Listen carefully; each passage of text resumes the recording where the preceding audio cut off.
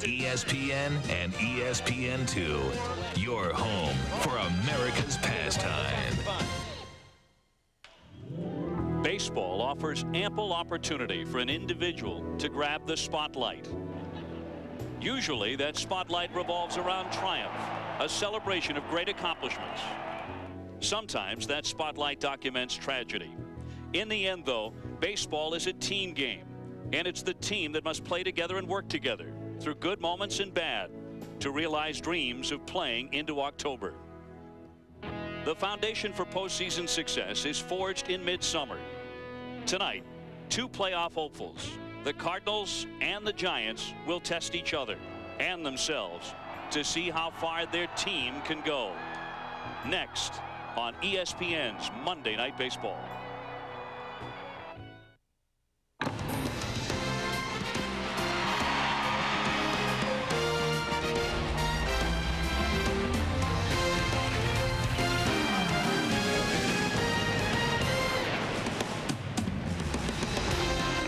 Tonight from Pacific Bell Park, the home of the Giants, ESPN's Monday Night Baseball presents the St. Louis Cardinals against the San Francisco Giants on a beautiful night by the Bay. And amazingly, the Cardinal pitching staff has managed to hold up all season. And so far, so has the St. Louis lead in the Central. In the National League West, well, tonight, with a victory coupled with a Diamondbacks loss, the Giants can move into a first-place tie in that division. As you see, three teams separated by a game and a half. Good evening, everybody. Welcome to San Francisco. I'm Dave O'Brien, along with my partner, Rick Sutcliffe. Thanks for joining us on Monday Night Baseball. And tonight, well, you're going to get a real good idea as to why the Cardinals are still ruling the roost in the Central in right-hander Jason Simontacchi. He starts for them this evening. He's 28 years old, but Rick, just a couple of years ago, on the very edge of quitting his major league dreams and giving up baseball. Well, on this night in July, he's 7-1, and he's really been the savior of their pitching staff. Well, a lot of people look for this team to quit, the St. Louis Cardinals, with all that they've been through. So it's only fitting that he wear a Cardinal uniform. He's a big part of the reason they are where they're at right now. But you ask the coaching staff and Tony La Russa, not even them did they expect him to be as good as he's been. They don't expect him to go away now. He's a local kid from nearby San Jose, California, and while he was pitching in Italy a couple of years ago, his relatives used to send him tapes of major league games, and Barry Bonds was on some of those tapes crushing home runs. But he's not going to have to face him in the Giant lineup tonight. Bonds is out with an injured hamstring. But when you look at the Giant lineup and their everyday players, it's one of the most balanced rosters in baseball today. It certainly is. But because of all of the publicity that Barry Bonds gets, which he deserves, you don't really see a lot of the things that go on. They are in the top 5, not only in defense, but in offense and in pitching as well. This is a ball club that really doesn't have to get along to play well, because they play hard, they don't complain, and as the players say, Dusty Baker simply let them be themselves. Well, one thing about the Giants, they want what the St. Louis Cardinals have right now, and that's first place inside their division. The Cardinals come at you with a pretty good lefty-righty combo. Jim Edmonds, one of the best left-hand hitters in the National League, and Albert Pujols. Tonight, they tangle with the San Francisco Giants. Next. ESPN's Monday Night Baseball, brought to you by Mitchum. Strongest ingredients, maximum protection. Not a single cloud in a lovely pale blue San Francisco sky. It is a gorgeous night for the Cardinals and the Giants at Pac Bell. And coming up on Monday Night Baseball in Sut's Soapbox, Rick focuses in on the resilient St. Louis Cardinals. We'll discuss who inherits the title of greatest living hitter now that Ted Williams is gone. Is it Hank Aaron?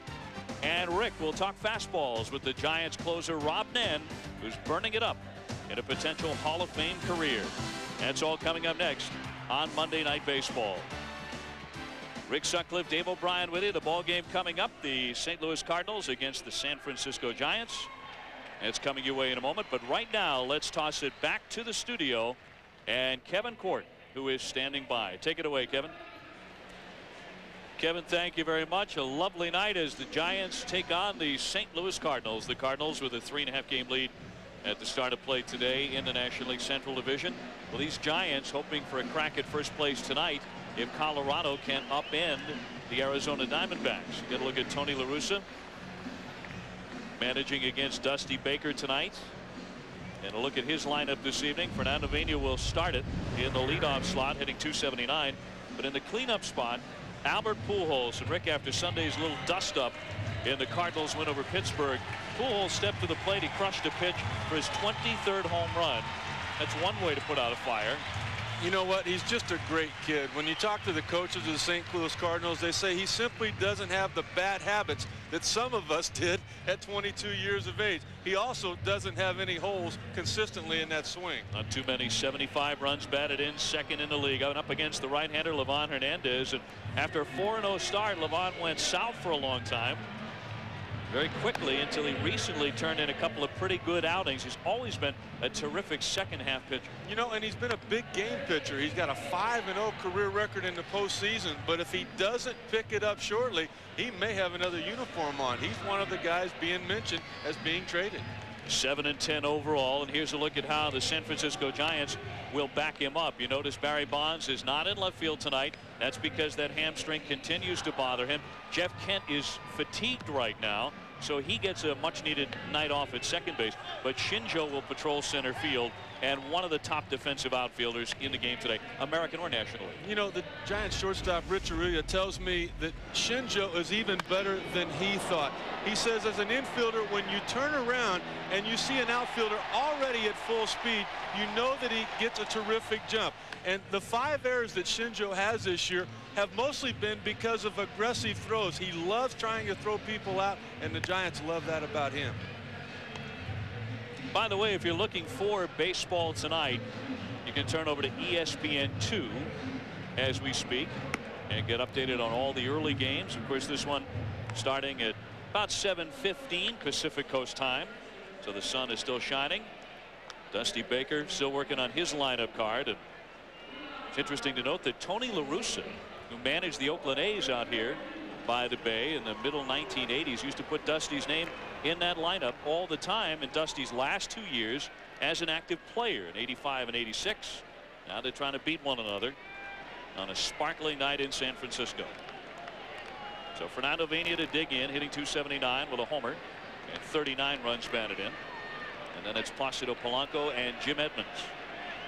Two very good ball clubs to tangle here. And the first pitch of the night is outside for ball one, and we are underway at Petco. You look at the numbers of Fernando Vina, 39 RBIs. That is a lot for a leadoff hitter. Well, he's hit in 8 consecutive games. Very productive at the top of the order. 1 ball, 1 strike. You know, productive, but in an unconventional type way for a leadoff hitter. He normally doesn't take a fastball down the middle as he did there. Likes to swing the bat. The right-hander's pitch socked into right field. A looping liner for a base hit. So Vina pulls a single, and the Cardinals get started right in front of Polanco, a man on. Well, you can see now why he likes to swing the bat, because he's got the ability to do that. He gets this St. Louis Cardinal offense in order, but he just does it the best way he knows how. That's swinging the bat. He doesn't have great speed. He's got to get a good jump to steal a base, but they have been running wild on Livan Hernandez this year. So watch for that tonight. Vina has stolen 13 bases. There's a very good contact man in Polanco. So possible play on right away for St. Louis. And Hernandez to work from the stretch. Fly to right in the direction of Reggie Sanders. 1 down. Vina back to first. Well, since the All-Star break, Livan Hernandez has pitched pretty well, and he's always been an outstanding second half guy, as mentioned, a record of 18-8 in the second half over the last 3 years. And as Rick points out, absolutely perfect in postseason play, including leading the Florida Marlins to a World Series championship in 1997. Well, when you look at those numbers, he's a big part of the reason that the Giants the last 2 years have had a record of 95 and 56 the second half of the year, the best in all of the National League during that period. Edmonds, the left-hand hitter, to step in at .321. He's hit 18 home runs.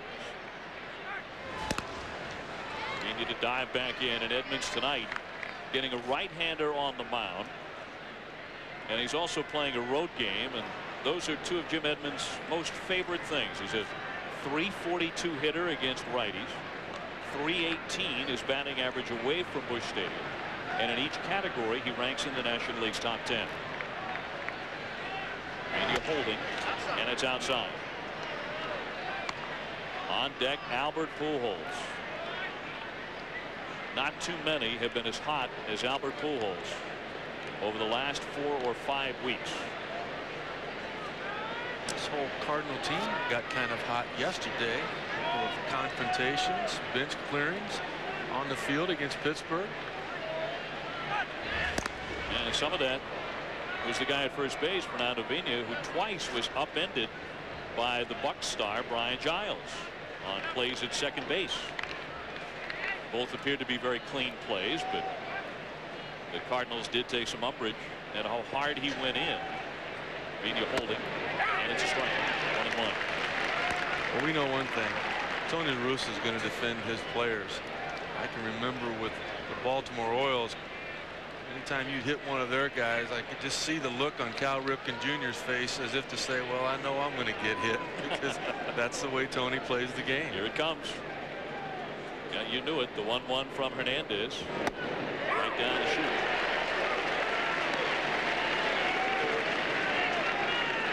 One ball and 2 strikes. Edmonds, one of the few Cardinals who is prone to the strikeout. They're a very difficult team to whiff. In fact, the toughest in the National League. I think he got a little bit confused with Vina there. Vina acted as if he was going to take off, and Edmonds just couldn't pull the trigger on what was a good fastball to hit. He turned around almost as if to laugh at Albert Pujols, saying, why did I take that? I don't know. Now trailing in the count, 1-2. Vina's going to watch the catcher, Benito Santiago. If he moves in, that will be the time that he will think about running. Anything away normally is going to be hard, difficult to run on. And here, slap toward third. Bell was shaded over, flips to second, got the out. On the first, threw it away. So they tried to turn to and really force the issue. On a broken bat tapper to third, Bell was able to cut it off, but they get only 1 out. Well, it looked like he just got to second base a little bit late. The ball's hit perfectly for that double play. A little in between hop. David Bell knows what it's like to play second. Got rid of it perfectly in the direction that he needed. Look at Vina going hard. You know what? He had those spikes up a little bit higher than you normally see. I'm sure that had something to do with yesterday, but also the effort Vina put out was high-fived by manager Tony La Russa because it keeps this inning alive. Yeah, different opponent yesterday was the Pirates upending Vina, but apparently that got under his skin a little. You know, the jet lag's involved. I'm not sure if he even knows that he's in San Francisco. Well, here's Pujols. Tell you what, the Giants know that he's here. The way he's swinging the bat, a wave and a miss there, but hitting .296, 23 homers, 75 driven in. Number 2 in the National League in RBIs. First in runs scored. He homered off Livan Hernandez last Wednesday in St. Louis. Edmonds the runner at first with 2 down. And quickly Pujols is in the hole, 0-2. It's a real good job by the Giants advanced scout. That home run that Pujols hit yesterday after the benches had cleared was on a first pitch fastball. He's been swinging at that pitch a lot as of late. Livan started him off with a breaking ball, got ahead in the count, and now he's got him where he wants him. And a 4 RBI day for Pujols in the victory over the Pirates. 0-2 pitch, just missed. We're going back to Wednesday, facing Livan Hernandez in a game in which Hernandez had no decision. Pujols jacking this one to left. That one traveled 394 feet. 1 ball, 2 strikes here. Just getting started in San Francisco. Check swing. He has such terrific plate discipline. Pujols with more walks than strikeouts. In July, 355, 7 homers, making a pretty good case for Player of the Month. Player of the Year. I don't know that he's leading in that category right now, but he's certainly in the conversation. He's an MVP candidate for sure. The 2-2. Another check swing at a full count. And Rick, you go back to last year and how impressive it's been. Pujols reducing his strikeouts and his rate of strikeouts. Last year he fanned once every 7.2 plate appearances. This year it's 1 every 9.7. As mentioned, more walks than whiffs. That's just all about preparation, knowing what a pitcher's strength is and where your weakness lies, trying to avoid that situation. He's tough to put away. A chopper foul. Edmonds on the move. He'll go back to first, 2 away. Albert Pujols says the 3rd lowest number of strikeouts in the National League with players who have hit 20 home runs. Right behind Bonds and Vladimir Guerrero.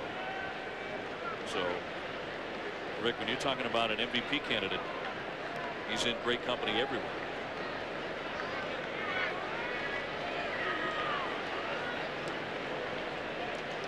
This is one thing that some of the Giant players were talking about, which is different in Livan when he's throwing well as opposed to when he's not. When he starts to struggle, he really slows down the pace of the game. Very deliberate again. Edmonds takes off. A high bounded to third. Bell in. A long throw, but he slings it over in time. Side retired. 1 hit and 1 man left. No harm done in the inning off Hernandez. And the Giants are coming to bat in San Francisco.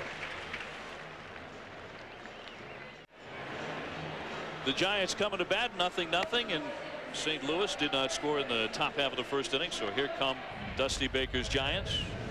Tom Goodwin will lead it off, and then Ramon Martinez at second base. Jeff Kent is out tonight because of fatigue.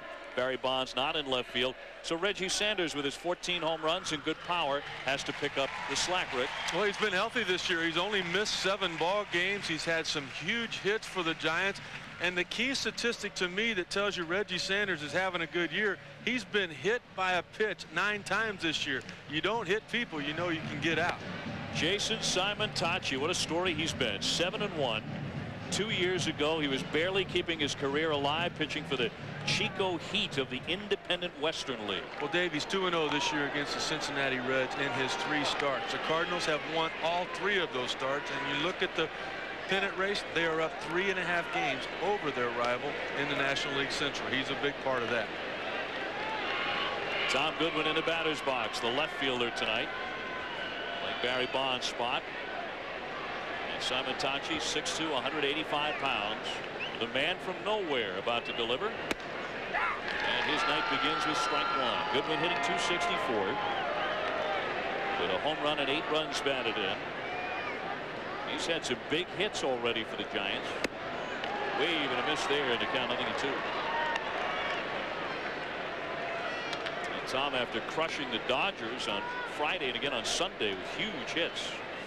He had the line of the day yesterday. Remember, the Dodgers let him go, and they're still paying about $3 million of his salary. And he said, I think that next check from the Dodgers might be a little late. Swing and a miss. He's done. Simontacchi whips in, 1 gone, and now defensively for St. Louis, it's Pujols, Edmonds, and Marrero from left to right in the outfield. Polanco, Renteria, Vina, and Martinez on the infield. Matheny does the catching. How about Edgar Renteria as a Gold Glove candidate this year? Well, you know what? The same thing they did last year with Fernando Vina, saying he deserved it. They're talking about Renteria that way this year, and he certainly has. He's changed everything about him. He's in much better physical shape right now than he's ever been. Only made 9 errors this season. Ramon Martinez at second base.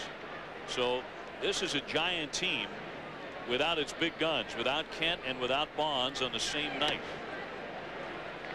Barry Bonds had an MRI on that ailing hamstring today. We have not heard the results of it. They're expecting good news because just yesterday, even though he did not play in the game at Dodger Stadium, he had some kind of batting practice session, knocking out one after another at Dodger Stadium. And Barry was actually hovering around the bat rack late in yesterday's game, a game that because of Tom Goodwin, the Giants pulled out. But Barry was itching for a chance to get in and hit. Swing and a miss by Martinez. I called Barry this morning just not only to check on him, but also his father, Bobby Bonds, who had a kidney removed, and Barry wanted to pass along wishes to everybody that his dad is doing real well. The MRI, though, wasn't till late this afternoon for Barry. 2-2 outside, all filled up on Martinez. We waited for the last moment for word to come down out of the trainer's room, but hadn't heard as of yet. Well, he's got your number. So it hit just buzzy up here. I've got it turned off. Should I turn it back on? we may just turn that on for you. And Bonds at 595. Speaking of numbers, 595 home runs. May get back in there as soon as tomorrow, maybe Wednesday. Fouled off, and still 3 balls, 2 strikes. Rich O'Reilly up next. Well, they know one thing. They're not going to win the National League West without the 2 guys that aren't in the lineup tonight.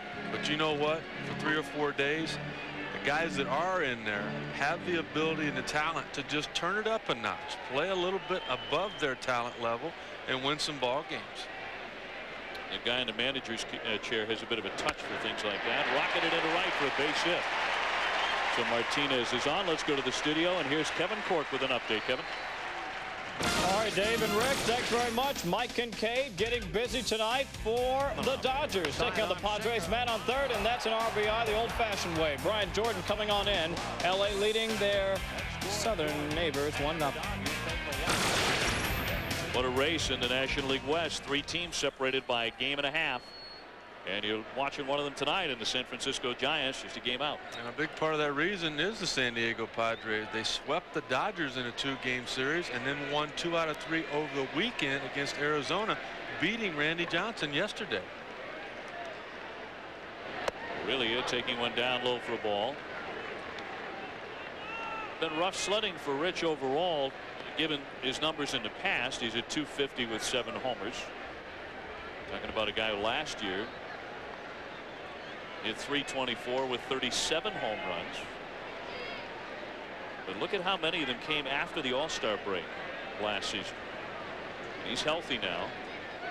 He was not for large portions of the first half with groin injuries and that elbow injury, which did require arthroscopic surgery. And yet, when he's in the lineup, the Giants are 21 games over 500. Well, he knew that. It was amazing how quick he was able to come back after that surgery. Martinez on, 1 out.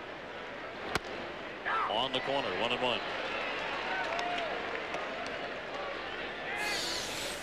You're going to try to stay away from the power of Rich O'Reilly. Simontacchi might show him a fastball in just as a, here it is, take a look at it. But by design, he's going to try to get him out of the way. This ballpark was the toughest ballpark in the National League last year to hit a home run in. We forget about that because they had a guy that hit 73. But you've got to hit it a long ways to get it out. Got it sharply. Polanco with it. Slings it over to Vina 1 on to first. Good scoop there by Martinez for the double play. So the twin killing ends it. We've played 1 inning on a lovely night in San Francisco. We are scoreless.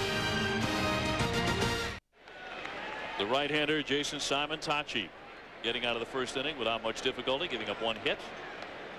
And they'll be bundling up as the night starts to cool off here in San Francisco, but the sun has yet to set. It is just delightful. Tino Martinez leading off the second for the Cardinals against Livan Hernandez, batting .242 with 11 home runs. And Tino, you thought in the month of May, Rick, was really starting to take off. He had an excellent month, 6 homers, 20 RBIs, led the Cardinals in both of those categories.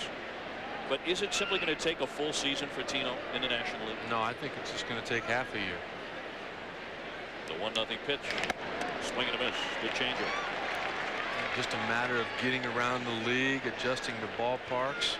Tino's really struggled hitting on the road. And you got to realize these are completely different backgrounds than he has seen throughout his career in the American League. A lot of that spent with the New York Yankees, where he went to 4 consecutive World Series the last 4 years. And 5 overall wearing the pinstripes. Trying to go back with the Cardinals now. He's been such an important guy to this club through all that they have had to endure. One of Darryl Kyle's closest friends, along with Matt Morris. And Tino's really been a good guy for that clubhouse. Been a good guy for their infield, too. He's been tremendous defensively at first base. 2 balls, 2 strikes. And the one thing they knew they could count on when they signed him to that 3-year deal was the fact he's going to play every day. He's just one of those guys that doesn't get injured. Wave and a miss, and he strikes out. First K in the book for Livan Hernandez. Let's go to Kevin Cork in the studio. Well, Okay, Dave and Rick want to update the Dodgers and Padres once again. L.A. leading 1-0 with a man on second. Bubba Trammell brings home Ronnie Gant. Two guys who have a lot of experience. 1-1's our score. Back to Packville. Tied up there, tied up here, but no score in the second inning. One out in inning number 2. Rick Sutcliffe, Dave O'Brien from San Francisco, and Edgar Renteria, the Cardinals shortstop and the Gold Glove candidate, hitting .298 with 4 homers. He's driven in 40 runs and closing in on a career milestone. He's 10 hits away from his 1,000th career base hit. You know, we were just in St. Louis the last couple of weeks, and we know the heat that's going on back there in the state of almost misery right now instead of Missouri. I wonder where they found those jackets at. Those have been buried in the trunks. I mean, guys with long sleeves, they haven't had those since the first month of the season. Well, you're not lying. Even when the sun goes down, it does not cool off in the middle of the summer in St. Louis. But Simontacchi staying bundled up, trying for his 8th win of the year. Off-speed pitch into the dirt. So 2-1 on Renteria. Eli Marrero would be next. 1 out in the second inning. You know, Jeff Kent was a last-minute scratch for the Giants. He was in the original lineup manager Dusty Baker gave me this afternoon. There are a lot of Giants that are under the weather. Cold-type symptoms. JT Snow among them. He's in at first base tonight. Up the middle goes Renteria. And 9 hits away from 1,000 in his career. It's the second hit off of Livan Hernandez.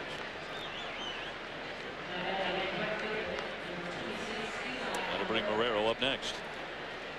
You know, last year there was a lot of talk this time of year about Edgar Renteria being traded. And Tony La Russa sat down and had a talk to him. And he just told him a couple of the things that he didn't care for. He thought he could be in better shape. He thought he played a position that physically you had to be terrific at.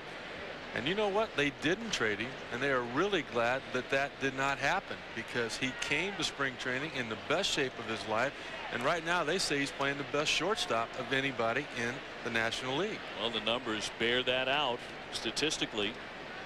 He's been excellent with the glove and hitting up around 300 for the year. And if Edgar Renteria is not batting 300 or somewhere very close to it, you know something's up. He has the ability to hit the ball the other way, as well as any middle infielder around. Really sprays the ball around particularly well. Not running. Poked into right center. Shinjo over. That's the second out as Marrero pops up. Renteria back to first with 2 down. Well, Renteria wasn't running, but from where we sit to watch a baseball game, Shinjo was off and running almost before the ball was hit. He saw the location that the pitch was coming in. Look at the ball on the outer half of the plate. You see where Benito's sitting. And Shinjo knows with Livan Hernandez on the mound, his control is incredible. He's going to be on the inner half or outer half of the plate most of the time with Benito, and he can simply just cheat in that direction, and that helped him there. You saw the little crow hop that Shinjo performs every time he makes a catch. Well, that can go. You don't like that too much. I knew that was rubbing you the wrong way. And a lot of people, you know, it takes away from really what a terrific outfielder he is. People just, no, most people don't do that. I'll put it that way. Well, he paid for it several times last year while a New York Met because of his flashiness and his so-called showboating. He got drilled a few times. So the point was made. But that's a guy who won 7 Gold Gloves playing like that in Japan. A lot of fans here in San Francisco really like him. Flying to right. And Sanders to put it away. Side retired, 1 man left, who played an inning and a half in San Francisco. Still no score on Monday night. 1,000 hits in his career. How about Barry Bonds? Closing in on 600 career home runs. When it's all said and done, maybe the greatest player all time, period. But you look at Pete Rose, he didn't compete with the other guys in home runs, Rick Sutcliffe, not even close. But that's 20 seasons of 210 hits a year averaged out. Well, but you know what jumps out at me when I look at that? How many of them are still active? There's one of them. He's not done. That career average is going to go up. And those home run totals seemingly go up daily when he's in the lineup. Not active tonight. but perhaps available. Talking about Barry Bonds. Reggie Sanders batting in his slot in the lineup this evening, leading off the second inning.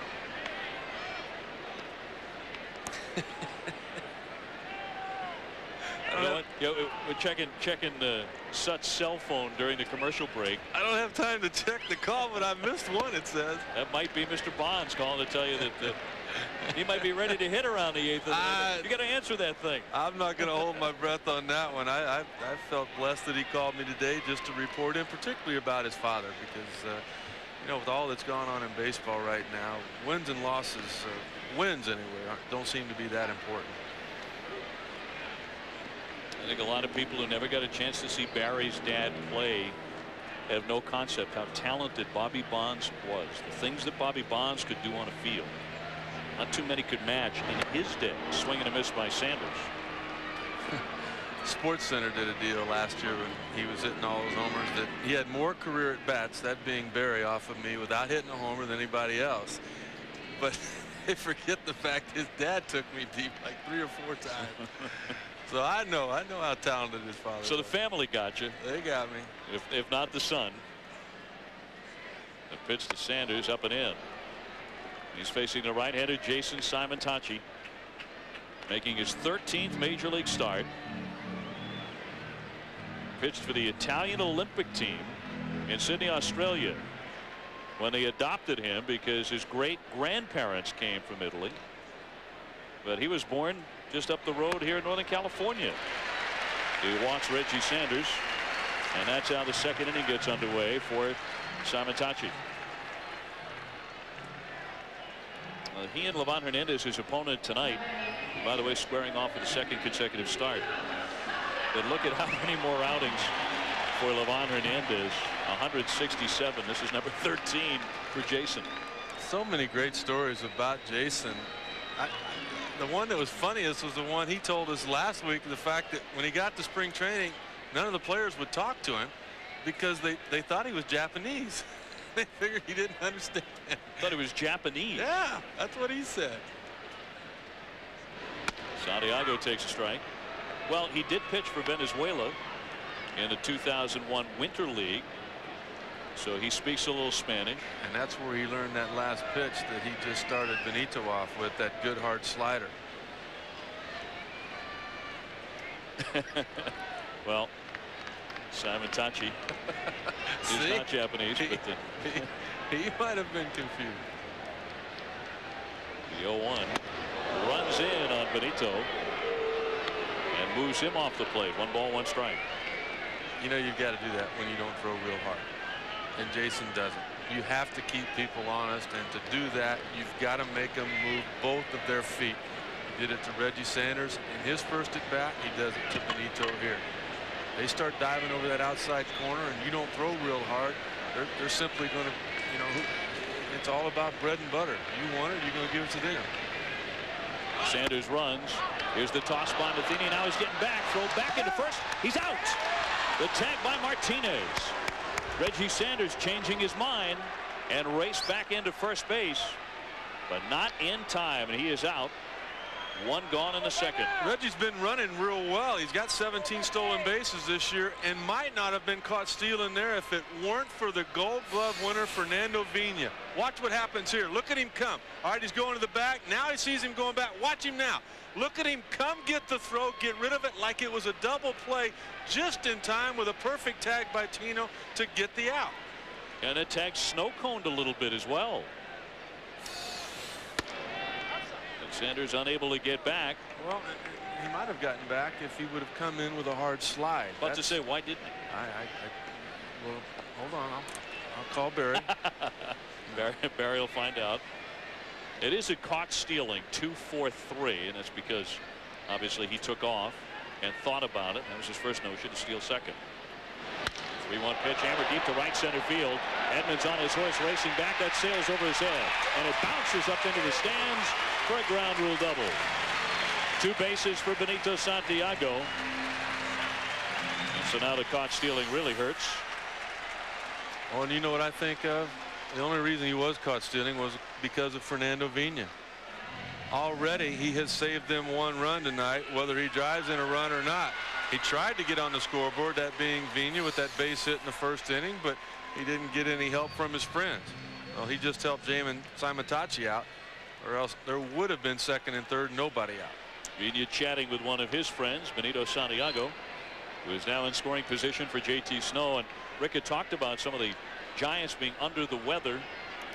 It's our understanding that is not why Jeff Kent is resting tonight. He's just tired. He's been playing every day, and Dusty Baker wanted to rest him. But JT Snow had flu-like symptoms yesterday, and it's been making its way around the Giant clubhouse. One strike on him. Damon Minor also had difficulties, and our own Peter Pasquarelli, our stat master here in the booth, is also not feeling too well. So hold your cards and letters, but I know you're praying for Peter. Boy, if Peter got a runny nose, that could be dangerous. I'm not going anywhere near that. The 0-1 pitch is on the inside corner.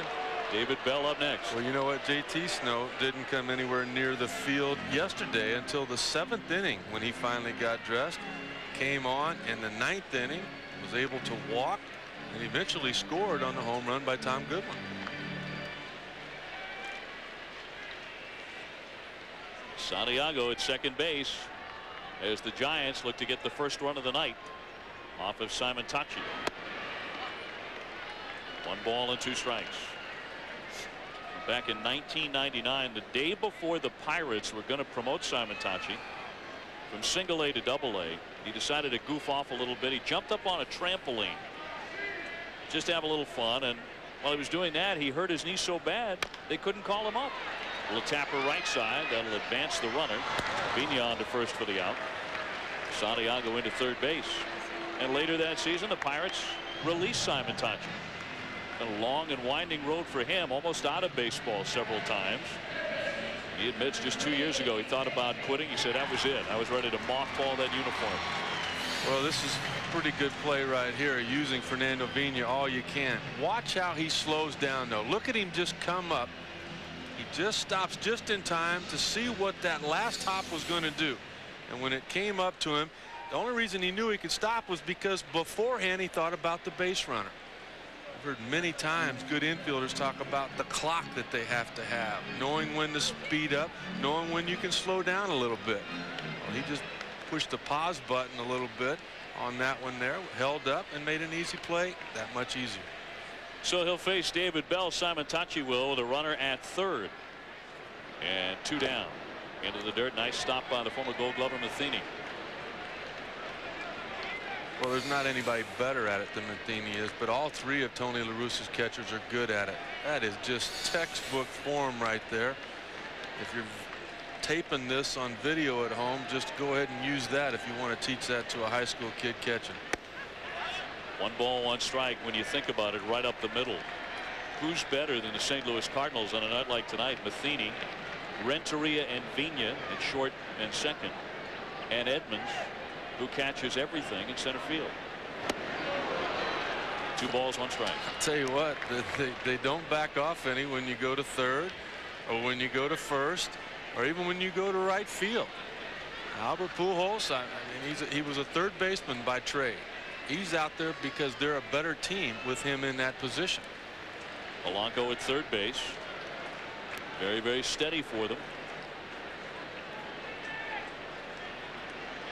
Bell, a .250 hitter with power. He's hit 14 homers. So Simontacchi can't be too cute, and it's outside. 3 balls, 1 strike. So the hitters count for Bell. If he walks him, Shinjo will step in next. Look at the confidence of Jason, though, on the mound, in the windup. He doesn't care about the runner at third base. Ball 4. There are a lot of guys in their first year at the big league level. I don't care if they're 18, 28, or 38. They get a little bit jittery with the man on third, and they throw out of the stretch. Not this kid. I mean, kid, because of the fact he doesn't have a lot of experience. Bit of confidence, picks up his target right there. I mean, that was almost as if he just said, I'm not taking my chances with David Bell. There's more home runs, there's a lot more RBIs and a higher average than the guy that's hitting now. His command has been so-so tonight, trying to sharpen it with Shinjo digging in. Runners on the corners, 2 away. And a fly to left center, but not deep. In comes Pujols, a long run in, but he'll reach it in time, and 2 men will be stranded. And so we've wrapped up a couple innings in San Francisco. No score yet. ESPN's Monday Night Baseball, brought to you by Capital One, who asks, what's in your wallet?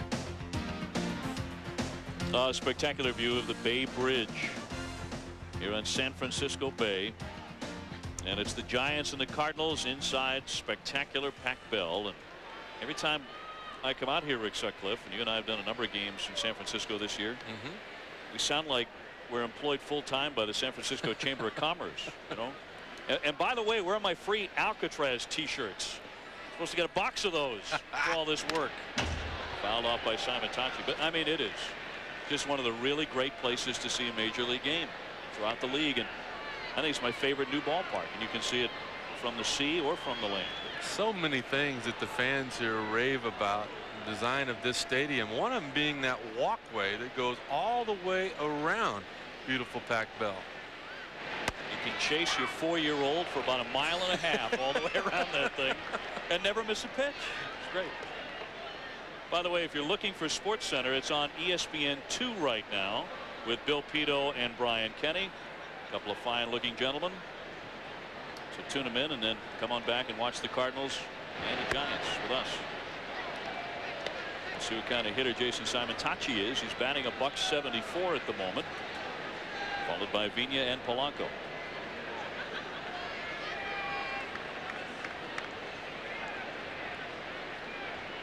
A 1-2 pitch from Livan Hernandez. This is a part, Rick, of Livan Hernandez's game that has given him a lot of trouble in the past and has frustrated his managers. He has difficulty a lot of times putting away 7, 8, and 9 in the batting. That's where that focus comes from. You just start taking it for granted, and the next thing you know, you're into the heart of the order. Ground ball, diving effort by Snow, and it's through for a base hit. So Simontacchi on with a single, and we'll get a side view of pretty good cut here. He punches through a base hit, front and inside. I tell you what, I don't really look at how many hits a starting pitcher gets. What I look at is the fact, does he strike out a lot? Does he walk? Simontacchi's walked a couple of times. And how many times is he successful getting that sacrifice bunt down? This guy does the little things that makes a difference sometimes between a 5-3 record and a 7-1 record where he's at now. Well, he wears the number 46, and he has a lot of friends and family, about 100 of them, who've made the drive in from San Jose, where he grew up and went to high school. Vina takes a ball up top. He has singled tonight, 1 for 1. So the St. Louis second baseman, among the best in the game defensively, and has also been red hot with a bat. He's hit in 9 consecutive games. Simontacchi will get the Cardinal red jacket as the temperatures start to get down into the 50s. You know, one thing I look at, and I didn't expect Jim Edmonds or Albert Pujols to have any sacrifice bunts this year, but the only other regular without one is Fernando Vina. I was thinking bunt a little bit here. Not bunting, takes a strike. 1-1. Well, he's maybe the hottest guy going right now outside of Pujols. And against Livan Hernandez, 12 hits and 34 at bats. So he's hitting over 350 against this pitcher. He sees him well. Not bunting. He slices a foul, and now he's behind 1-2. For one reason Tony La Russa might not bunt with Vina is the fact that he's only grounded into 6 double plays this year. In this situation, more times than not, he's going to be patient. He's going to get a pitch that he can get underneath and put some air beneath it. Maybe another factor, Simontacchi is not on the bases very often. He's a pitcher after all, and it would have to be a very good bunt to get him over. 1-2, nobody out. Hit hard and fair inside first base down the line. Should be an extra base hit. Simontacchi heading into third, dug out by Sanders, and it's a double for Vina. The throw gets away, but the runners will hold. So Vina is 2 for 2. Let's go to the studio right now. Time for an update. Here's Kevin Court. All right, fellas, they say defense wins championships. Defense can save runs, too. Nevin at the plate. Kotze trying to come home. You'll get nothing and like it. LaDuca with a nice block. Still 1-1. Runs at a premium tonight, guys. I tell you what surprises me there. They were playing Fernando Vina completely to the opposite field. You even see J.T. Snow jump off the bag at first base. Yet Livan Hernandez throws an off-speed pitch. Something that he could pull, which goes away from the strength of your defense. Somebody didn't communicate real well right there, or Livan just shook off and threw what he wanted in disregard to how the defense was set up. Well, whoever made the mistake, it could blow up right in their faces in a big inning. Here's Polanco. He's flying to right, 0 for 1, but then you've got Edmonds and Pujols right after him, and there's nobody out with 2 on. Base coach Jose Oquendo walking down the line. You could almost hear him say, just hit a ground ball to second base. You'll not only drive in a run, but you'll be able to get Fernando Vina to third with just 1 out. Aurelia and Martinez backed up to concede the run. No score yet. In the top of the 3rd. High chop, runner coming home. Here comes the throw by Bell, and he will be out at the plate. Simontacchi cut down. It was hit hard. It got to Bell quickly, and the play at the plate was not close. Vina holding it second. 1 gone. Not by design right here. Really a couple of not typical at bats for Polanco. He's a guy in his first at bat took a swing at the first pitch with a runner on, hit a lazy little fly ball to right field. Now a ground ball really in the only position other than right back to the pitcher that he wouldn't have gotten an RBI. Really surprised at his approach right there. He's normally a much better situational hitter than that. The Cardinals, a team that does not hit into many double plays, but that's what Livan Hernandez is looking for right now to get out of the inning. It's 1st and 2nd, 1 out, and a twin killing would crush this for St. Louis.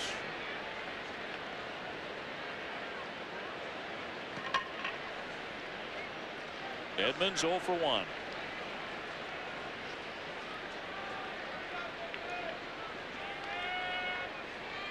And a 1-0 pitch to the left-hand slugger. Top back toward Hernandez, gloves it, looks at second, on to first he goes. 2 down, runners at second and third here. You know, just a couple of questions after the game that I'd like to ask Tony La Russa. One, with nobody out, why was Simontacchi running on that ground ball in the infield? 2, with him running, how come Fernando Vina wasn't running as well? Yeah, surprised to see him stay right there. If Vina goes from second base to third, he would have easily scored on that high chopper there. I got to feel like that Simontacchi just ran through a stop sign thinking that he could create something. You didn't think a contact play was on there? Well, if it was, Vina certainly would have been at third base. Yeah. That's what I'm guessing here. A look at the play again. One at the plate that got Simontacchi. All right, there's the ball. All right, it's hit. Okay, he's off and running right away. But Fernando Vina, when you see the pitcher go, you've got to come as well. Who cares if he tags you out at third and lets that run score? Well, let's see how Livan Hernandez pitches. Albert Pujols, the number 2 RBI man in the National League, with first base open and runners at second and third. Tino Martinez up next.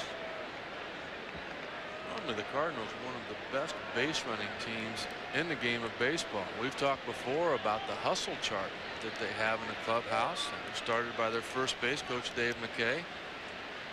There'll be some people with some bad marks. So far tonight, 2-0, and so far nothing to swing at for Pujols.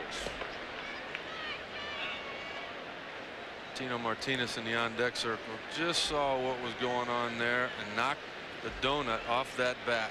He knows what's happening here. Yeah, they're going to put Pujols on after he would not bite after the first 2, but those were nowhere near the plate. This will load up the bases for Tino. So Dusty Baker facing his first in-game crisis. Bases loaded, 2 away as Pujols takes first. And no way they were going to throw him anything in the same zip code as home plate. Tino throughout his career has been an exceptional clutch hitter. And this is where he does it too. Usually with more than one guy on base. He was leading off the inning there in the top of the second when he struck out. He's a much different and better hitter in these spots. 9 career grand slams for Tino Martinez. That does not include the one in the World Series against the Padres. Ball 1. Mark Langston, wasn't it? Yep. And a 308 average as well. With the sacks loaded.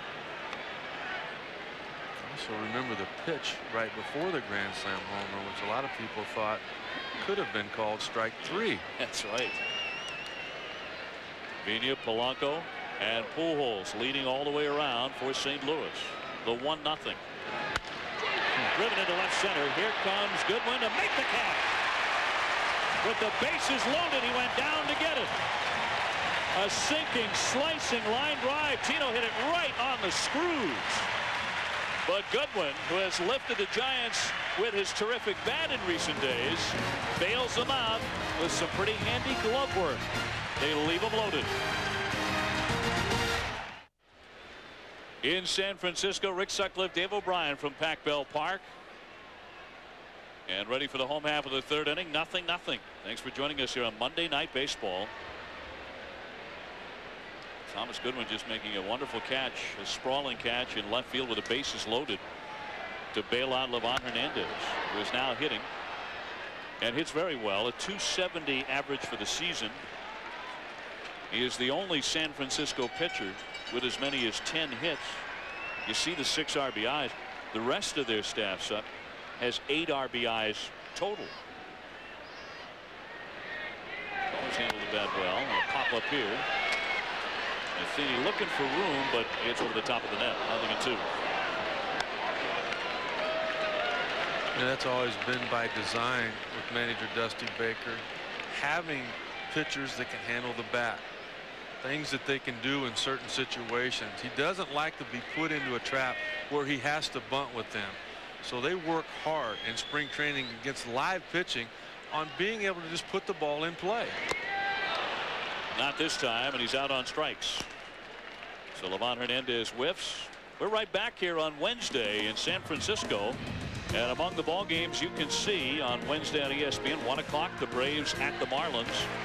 And then presented by Jiffy Lube at 7 o'clock from San Francisco, the Giants host the Cardinals in Game 3 of this series. And then at 7 p.m. on ESPN2, the Yankees and the Indians and the Devil Rays at the Red Sox. Gary Sheffield has been on fire. 8 home runs in July, a .379 average. And Atlanta keeps on rolling, although today Greg Maddux took the loss against the Marlins. You know who predicted a huge year for Gary Sheffield? Who? In spring training was Barry Bonds. He did. Who worked out with him all winter. Gary telling us opening day that he lived in the basement of Barry's house just so that he could work out with Barry. Had some things about his swing he had to change. And then it really wasn't fair. Remember that play in the 2nd inning where he went into the stands to catch a foul ball and he jammed his thumb right off the bat. Right. And it took him a while, I guess, just up until now, to where he could grip that bat again. Well, he's gripping it pretty good and ripping it coming into today's game against the Marlins. I don't know if he reached today, but he had reached in 46 consecutive games. Gary Sheffield. 1 out. Goodwin at the plate. He's 0 for 1. The count is full. 3 balls, 2 strikes. You know, you talked to the Braves in spring training and they talked about that deal and they said the biggest reason we got Sheffield was because he can hit anybody. They knew they were going to get into the postseason with the strengths that they had, the confidence they had. Smoltz could be the closer for them. You get into the postseason, though, you've got to do damage against Randy Johnsons and Kurt Schillings. Hit hard. It scoots to Vina. And there are 2 gone. Well, 2 guys with pretty good fastballs. Sheffield with amazing numbers against big-time pitchers. That's what that whole thing was geared for. Base is empty here on a night that Barry Bonds is not in the lineup, nor is Jeff Kent for the Giants. Probably going to be kind of quiet out there in McCovey's Cove tonight. Yeah. Well, although there is the possibility Barry could play. That hamstring injury has held him out of the lineup for a few days. I just love the way these two teams are playing. I mean, the intensity that's involved. And a lot of these series are almost like postseason series. The way they're going about each other. Martinez 1 for 1 with a base hit his first time up. And you talked with Rob Nen before the game, and we'll be hearing some from the terrific Giant closer a little later tonight. And that's what he said right after the Cardinals and the Giants met last Wednesday in St. Louis. He said they're all going to be like this. Every time we meet these two teams head to head, it'll be like this. Fly to right field, hit pretty well, backing up Marrero, but there's a lot of room out there to make a play. 1, 2, 3 go the Giants. So we're 1/3 of the way there. It's still scoreless in San Francisco. Pac Bell Park in San Francisco, and it's the Cardinals and Giants tonight on Monday Night Baseball. No score going to the 4th inning. Excellent pitching, Livan, Hernandez and Jason Simontacchi.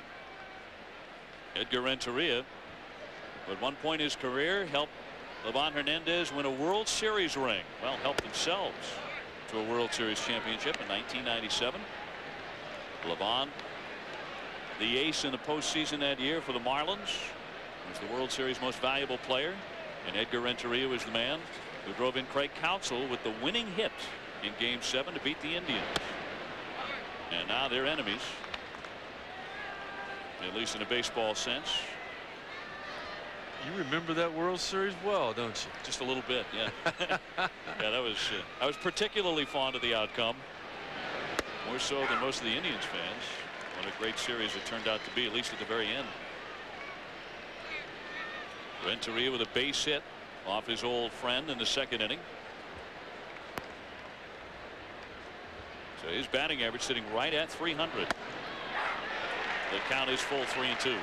You know, he's always been a talented baseball player, but now he wants to be a complete player. I mean, the kind of guy that gets at the ballpark early. And if something's wrong, he stays late trying to fix it. Doesn't just show up and expect good things to happen. Taps a foul. You know, when he first came up, he was a phenom. And they used to call him the Barranquilla baby out of Barranquilla, Colombia, where he's a huge star. He can't walk the streets without being charged by photographers and autograph seekers.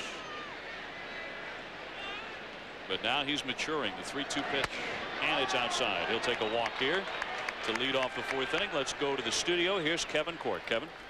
All right, fellas, thanks. Second game and second hit of the young career of Will Nieves. This is a base hit to bring home Ronnie Suddenly the Padres lead the Dodgers 2-1. And it's also his very first run batted in. Back to Pac Bell. A terrific race in the National League West, and we're getting a taste of it tonight. The Giants 1 game behind Arizona. Those Dodgers a game and a half behind Arizona. So 3 clubs separated by 1.5. Here's Eli Marrero. He has flied to center. 0 for 1. Renteria just walked, so he's aboard, and a threat to steal. In fact, they were thinking that way. So you probably would have pitched out there too, huh? I think I would have, yeah. Would have gotten one right anyway. And look at the standings. The Diamondbacks hosting Colorado as we speak. Doesn't hurt to pitch out when you've got a guy on the mound that has good control. A lot of times with Livan, he can come back with something other than a fastball for a strike in fastball counts. Renteria with 12 thefts. He's been caught 5 times. Santiago still with the ability to throw out base stealers and to throw them out from his knees. He'll do it every once in a while. Remember when Benito first came up in '87, and he was a wonderkin behind that plate with that style to throw from the shin guards. Just a howitzer throw, and it's up high for a ball. Still has a good arm. What a wonderful story he's been this year. An all-star 4 consecutive years, but that was 10 years ago. Be able to come back and represent the Giants in Milwaukee this year. more so really because of what he's done defensively and how he's handled the staff here in San Francisco. And every one of their pitchers just love throwing to him. Fly to right by Marrero, and an easy play for Reggie Sanders. One man out. I'll tell you what, that's the swing of a guy that's tired right now, and we've seen more than one of those tonight from these St. Louis Cardinals. They played in Pittsburgh yesterday. They were on the, look at that. I mean, that's, how do you miss that? Polanco did exactly the same thing in the first inning. But it's just been an amazing trip. They started in LA and then they went home to St. Louis for a day and a half. Now get on a plane and go play 3 in Pittsburgh, all the way on the East Coast.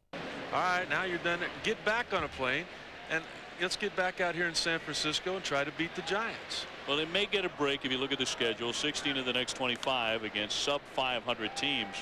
But Tony La Russa said last week they were home for 2 quick games against the Giants, as you said, right back on the road. He didn't even unpack his suitcase. He said, I just left it completely packed in the clubhouse. Did he have him wash anything? I didn't go that far. Didn't really need it. There are things I don't need to know. Renteria on the run. Bell will go on first base with the throw, and into second Renteria with 2 out, and the pitcher coming up. And Jason Simontacchi. Still no score in this one. But Simontacchi did spank a single to right his first time up. He's 1 for 1. You know, that's one of Tony La Russa's big pet peeves, is staying out of that ground ball into a double play. He almost takes that personally, as if he should have put the runner in motion, knowing that there was a possibility of ball being hit on the ground. You wouldn't do that with the pitcher coming up if you didn't have faith that he might be able to make something happen. Well, he's made enough happen, and Simontacchi is a 208 hitter.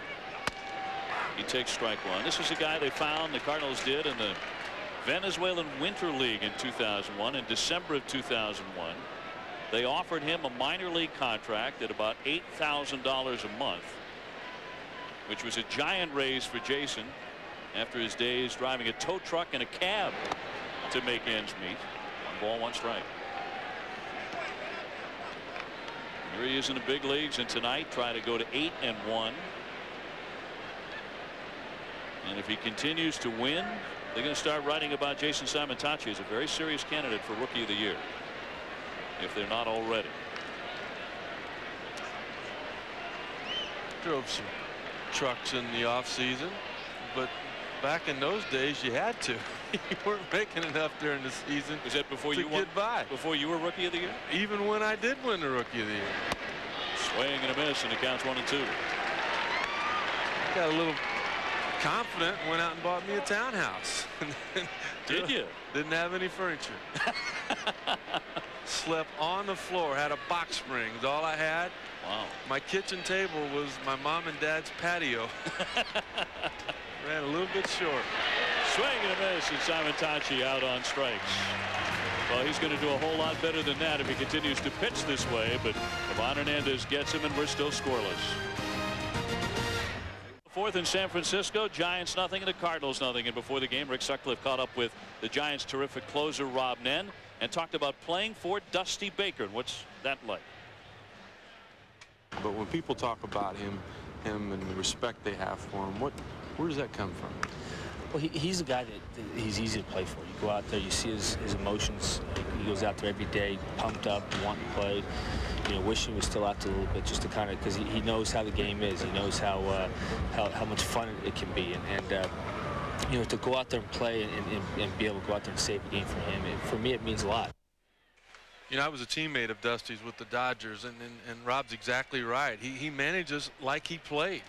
I mean, you can't see him now, but he wears the wristbands and he cheerleads and he motivates and he yells and he screams, and you know, he commands respect everywhere he's ever been.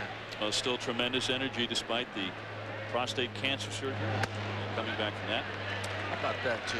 Did not miss 1 day of spring training. Talk about somebody that you want to hire as an employee. It's a pretty good place to start right there. And as Rob Nen pointed out, one of the reasons that the Giants love playing for him, and they'll run through a wall for Dusty Baker, you hear that over and over, is that childlike enthusiasm. Still such a great passion for the game. Really pops one back out of play. And go back to last Wednesday. Benito Santiago hit the home run in the 8th inning. And look at Dusty, like 9 years old again, celebrating in his dugout. That was a game-winning home run. You know, and just knowing him as long as I have, he probably predicted that. You know, he just kind of has a special sense about this game. You look at the tenure there that he has. That's pretty good company to be with. One of the great things about that particular home run by Santiago, and I'm sure one of the reasons that you saw Dusty get so excited, it was on a 3-0 pitch, so they green lighted Santiago, and he went with it and crushed it. 3-time National League Manager of the Year. And he spread them out. I mean, 93, 97, the last one in the year of 2000. Well, we think about the Diamondbacks and world champs, and they beat the Yankees. You know, last year the San Francisco Giants only finished 2 games behind them in the National League West. Dusty Baker's a free agent at the end of the year. 2-2 pitch. Fly, well hit left center. Backing up Pujols, still racing. That's going to sail over his head. Up against the fence of Cairns, and it'll be a double for Rich Aurelia. This is a guy they really need to get going. Batting in the 3 slot tonight. 1 for 2. He's in scoring position. Dave, it's a double here. But what is it in just about any other ballpark, particularly in the National League? It's gone, yeah. It says 404 out there. That ball went 400 feet, but it's not out of Pac Bell. And that's how Dusty described the situation that his shortstop, Rich Aurelia, is in right now. He goes, it's kind of like being in Las Vegas. And he says you're down. The first 2 days, you just get beat every day. Well, some guys manage their money and try to get back into it. Other guys start doubling down. Well, Rich is doubling down right now. He knows the RBI total's down, the homers are down, and he's just pressing, trying to do too much. That time he doubled up into the left center field gap, and he's at second base in front of Reggie Sanders as the Giants try to get on the scoreboard against Jason Simontacchi. Sanders walked in second inning. He was caught stealing. Reggie belted 2 home runs yesterday in the Giants win over the Dodgers. Hitting in Barry Bonds' cleanup spot tonight. Flies to right field. Marrero on the back pedal to make the catch. And Aurelia will touch up and head into third. So Sanders flies out, but he gets that man just 90 feet away. That's a great point, because that was a great at-bat. He didn't just give himself up to sacrifice a runner. He tried to do it with authority, and he almost did. Now, you see a lot of guys that just hit a weak ground ball the other way, and everybody high-fives them. Well, they did their job, but at times you can do a little bit more. Reggie Sanders almost did there. The venerable pitching coach of the Cardinals, Dave Duncan, coming to the hill. Looks like the Cardinals are going to bring in the infield as well here. Well, tomorrow at 8 Eastern on ESPN. ESPN has coined a new term to define the sports year. It's called the physical year, a period that begins in the fall and ends in late summer. Well, for the first time ever, ESPN presents a single list that ranks in order the athletes, the moments, the developments, the executives, the games, the thrills, everything that define the sports year. See ESPN 100 Tuesday night as it kicks off the block at 8 Eastern on ESPN. Big full moon looking down over San Francisco Bay and looking down on Jason Simontacchi, trying to keep this a 0-0 game in the 4th inning as Barry Bonds, all bundled up with the ailing hamstring, looks on from the bench. He had an MRI late today on the hamstring. Everyone else getting bundled up too as those temperatures continue to fall. But no runs on the board yet. Aurelia at third. The infield is in for St. Louis. And you see now Simontacchi is going to go out of the stretch, because with 1 out there's a possibility of a squeeze play. And when out of the windup before with the man on third, there were 2 outs. Benito Santiago doubled in the 2nd inning. He's hit in 5 consecutive games.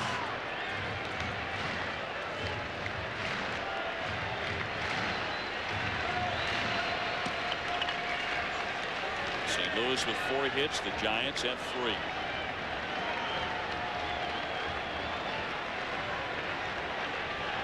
The righties 1-0. In the dirt, knocked down by Matheny. A terrific play that saves a run for the moment. You know, I just think back that there were a couple of catchers in my career that I knew they were going to block this ball. Matheny's one of those guys. You don't, I mean, you worry about it, you think about it, but if it doesn't hit the plate and have like a weird bounce, he's going to keep it in front of him. And that's the only reason that you have the ability to pitch to Benito here like you'd like to, which is bouncing those breaking balls. 2-0. Here it comes. Ball 3. So, not to name names, I don't want to make anybody look bad, but there are catchers you pitched to in your career. Oh yeah. You weren't going to throw that pitch under any circumstance. Well, I'm not going to mention those names. Yeah, that's what I mean. I'll mention the others. Guys like Jody Davis and Damon Berryhill, Steve Yeager. They were automatic keeping those balls in front of them, as Mike Matheny is. 3-0. JT Snow, the on-deck hitter. Aurelia at third. And it bounces away from Matheny, but no advance. Not too far, never got outside the batting circle on ball 4. So Aurelia had to stay glued to third. And again, Matheny got enough of the glove on it to prevent a run from being scored. That's a little bit surprising to me. Benito hit that double in his last at bat. That was a fastball there that Jason missed home plate by in his location a lot. This isn't automatic right here. I mean, you're hoping for a ground ball double play out of JT Snow, but you got to open up that gap between the first and second baseman. That's where he hit the ground ball in his first at bat tonight. Snow 0 for 1. He's been doubled up on 9 occasions this season. A .235 average. But he's been very good with men in scoring position. He's hitting almost 100 points higher. .333 with runners in scoring position. Right through that pitch, and it's 0-1. JT Snow is not 100% right. Dave, I just think you're leading yourself into the possibility of a big inning here by trying to keep 1 run from scoring. There's a good changeup to get ahead in this count here. But so what if Benito hits a sacrifice fly? That's 1 run. All right, you're up against Livan Hernandez. The Cardinals have had the leadoff hitter on 3 out of the 4 innings. Hit him, and the bases are loaded. Snow gets plunged. So now they're all filled up. And instead of pitching to Santiago, they walk him. And indeed, it's setting up as a big inning. The bases are jammed. Now, Tony La Russa wants to know why JT Snow made no effort to get out of the way. So he approaches Jim Wolf, the home plate umpire. Well, the reason he didn't make an effort is because these days you don't have to. You can put the Sir Lancelot stuff on that elbow if you want, if you think you're going to have to take a pitch like that. That's what being a teammate's all about there. That's going to hurt. But you know what? It'll ease that pain. You wake up in the morning, you got a victory, and you find yourself tied for first. Bases loaded, and David Bell climbs in. He takes ball 1, and right now Simontacchi is all over the place. I go back to the at-bat to Benito. He got out of sync on that at-bat. He was throwing a lot of strikes. Everything was there. Couldn't have moved the sight at the end of his barrel off the outside corner. Didn't want to give in to Benito. He's got no place to put David Bell. Did he check? He did not. That's a strike on the swing, and it's 1-1. Whether it was the right call or not, I like the fact that Jim Wolf took charge there. He didn't put his buddy down there at first base under the gun. Yeah, he called it at the plate, didn't leave it for Jerry Meals. Aurelia, Santiago, and Snow on the base paths for San Francisco. No score in the 4th. That one ran back inside to the corner, and it's 1-2.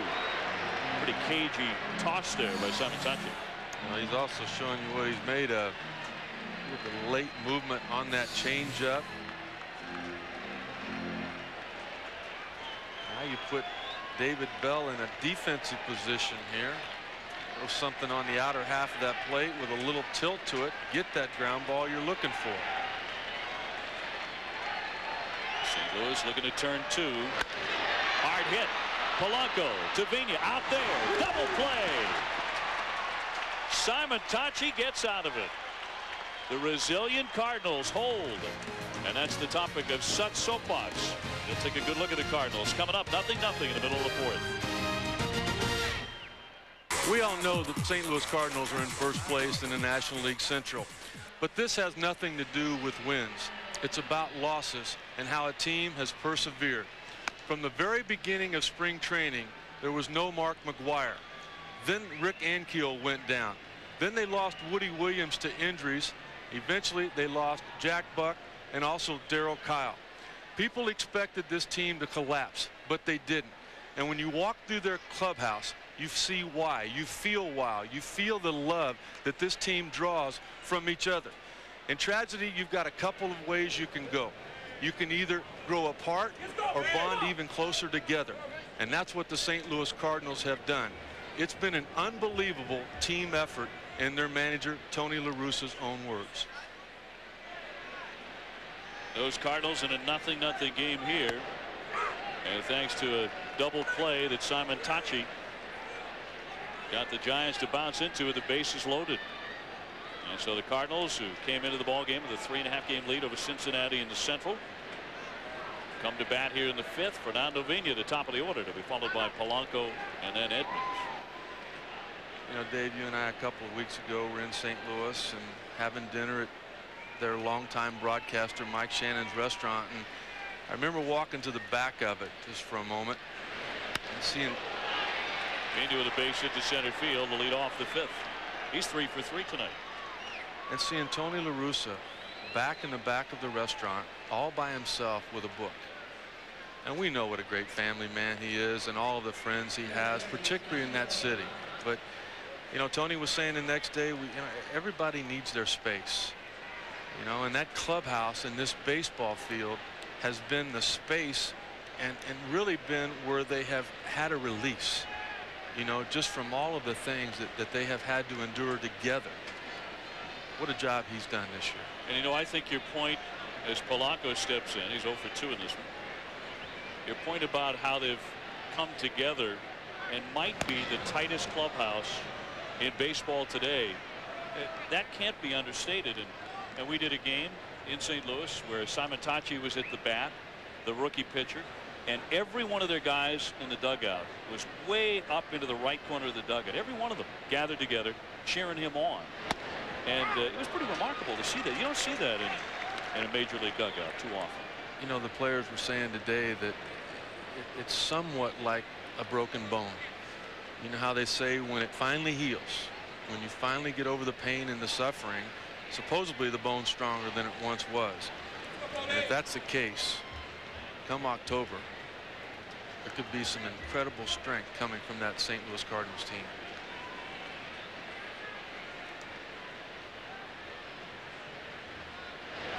The 0-1 pitch, he tried to check and did, and the count 1 ball and 1 strike to Polanco. And right now is where Tony La Russa starts to manage, and nobody knows that better than the Giants manager Dusty Baker. And in a 1-run decision, we've said it many times, it usually comes down to one manager or the other. Do you put on the hit and run here? If you do you counter it with a pitch out? The throw over, Vigna dives in safely. See, to me it looked like the hit and run was on there. JT Snow, anybody get that tag down quicker than him? And he didn't even have a good handle on the throw from Livan Hernandez. Yeah, it stuck right in the palm. Looked like something was on there. You'd have to think it was the hit and run. Now, whether it's still on or not, well, that's what we're both going to watch and see together. The 1-1 he's holding. Luke to right, and Sanders moves over to his right. 1 down. Let's go to Kevin Court for an update. Kevin. All right, fellas, we have another run in the Rockies Diamondbacks game. Matt Williams, just 5 hits this season, 2 of them round trippers. That one makes it 2-0 Arizona in the bottom of the 5th at Bank One Ballpark. So the Arizona Diamondbacks in first place, leading these Giants by 1 game. looking like they mean to hang on to it for themselves for a while longer. Kurt Schilling on the mound for Arizona tonight. I saw a number the other day on him. In his last 19 decisions against the National League West, he's 18-1. Oh, that has to give you a little pause if you're the Dodgers or the Giants, huh? Wow. Just a little. Pena back in again. One out, the hitter Jim Edmonds. Quiet so far tonight. He is 0 for 2.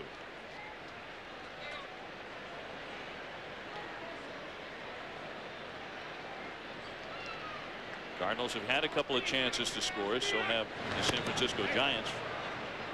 But Livan Hernandez and Jason Simontacchi have made big pitches in the clutch. Livan really made a big pitch there to Polanco, not giving him anything he could get on top of and hit on the ground. Good four-seam fastball on the outer half resulted in another easy out. Livan Hernandez only 27 years old, so has a lot more innings left to pitch, and he's been regularly up around 225, 230 innings a year since he broke in. And yet there are those rumors about possibly being on the trade block and the Giants' willingness to give him up. And he is 7-10 coming into tonight.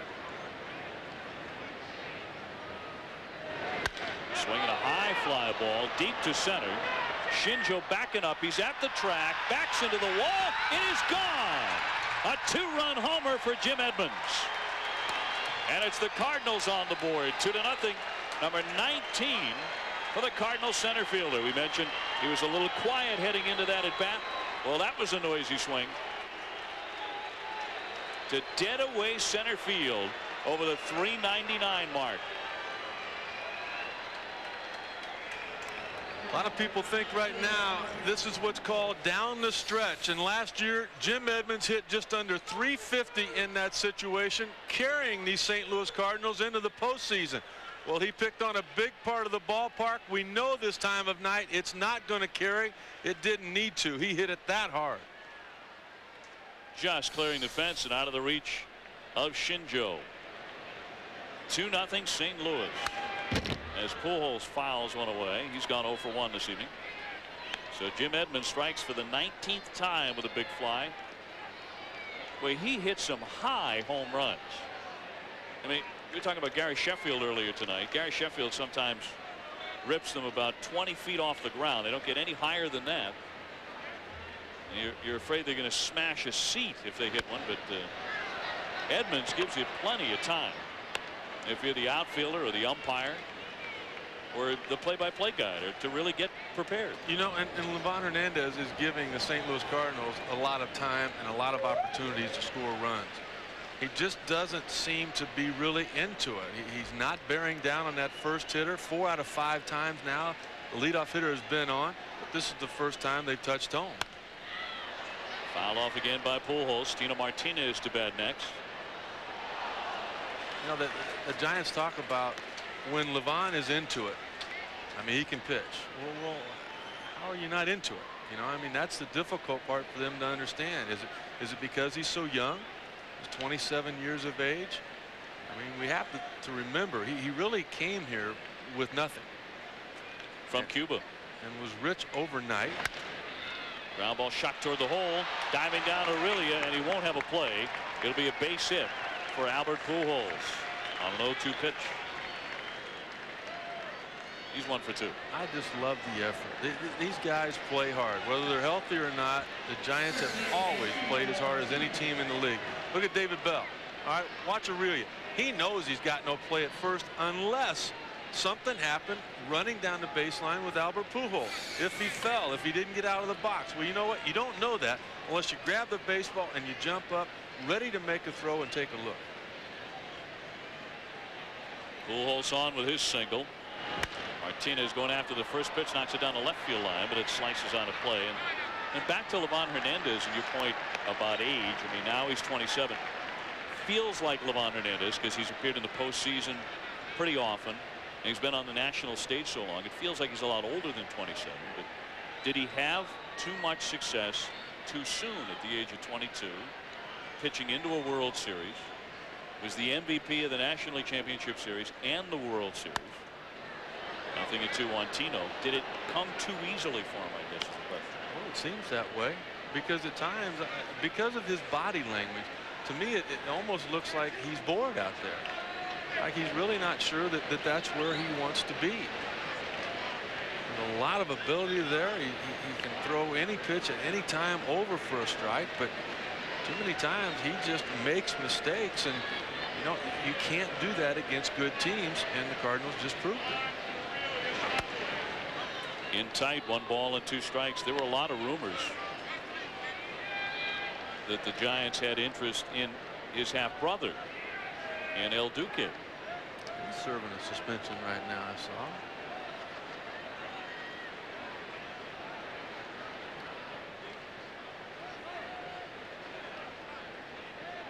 The 1-2 to the plate.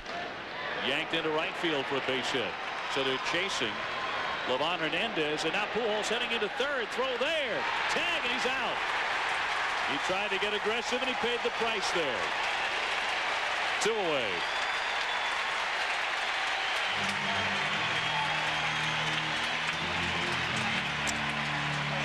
You know, it could be 6-0 right now if it weren't for the terrific defense the San Francisco Giants have played this year, and they're showing off tonight.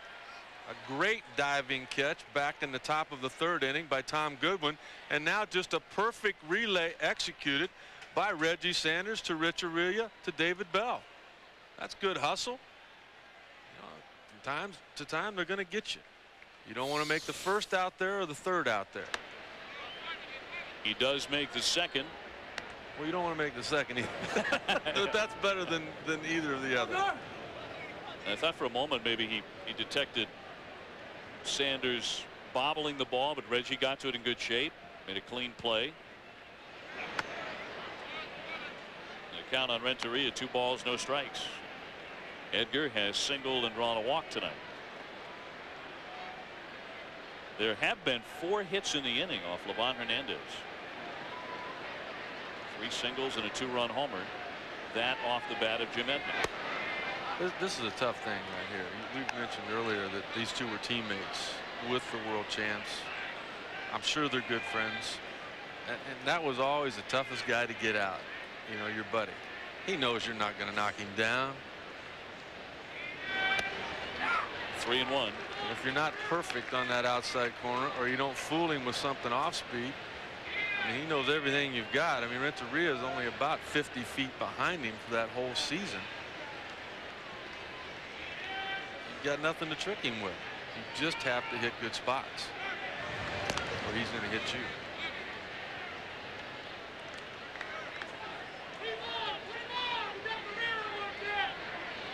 Two 2-0 St. Louis, so Dusty Baker's club behind in the 5th inning. 3-1 now, all filled up. Renteria has certainly made his old friend work tonight. You know, and I think he's using his mind a little bit there. He knows he's got to see another strike. He knows now that with the count full and 2 outs, that the base runner is going to get a jump, and he's got a better opportunity to drive something in if he's able to hit the ball hard. The runner goes, the 3-2 pitch, chopped off the glove of Livan Hernandez, but really a collection, and that's all. But it's the Cardinals finally here in the midway point in the 5th inning, breaking through on a high towering fly to dead center by Jim Edmonds. The unmistakable big mitt at Pac Bell in San Francisco. Cardinals ahead 2-0 thanks to Jim Edmonds and a 2-run homer. It is on to the bottom of the 5th. Shinjo, Livan Hernandez, and then Tom Goodwin coming up to bat against Jason Simontacchi. A terrific story, the man from nowhere who has gone to 7-1 and really become the savior of a decimated St. Louis pitching staff. A rotation and a staff that was in dire need of help even before the tragic death of Darryl Kyle. High fly left center field, but it's going to falter out there and into the mid of Edmonds. Shinjo hit it fairly well, but Edmonds hit his a ton, and you really have to when the ball does not carry on a night like tonight in San Francisco. Barry Bonds, well, he can hit it out of any park, any time of day or night, but he's hurt right now, and here's how it happened on Friday when he hurt the hamstring against the Dodgers, chasing this triple by Eric Karros, and then went down on the warning track, and everybody knew that Barry Bonds had a hamstring injury immediately. Had an MRI on it late today. We still haven't heard the results of that MRI, but Barry is here at the ballpark, obviously. And there is the chance that if he feels up to it, he could pinch hit in this game. We haven't been told otherwise. Mackey thought about it yesterday in a ball game on Sunday.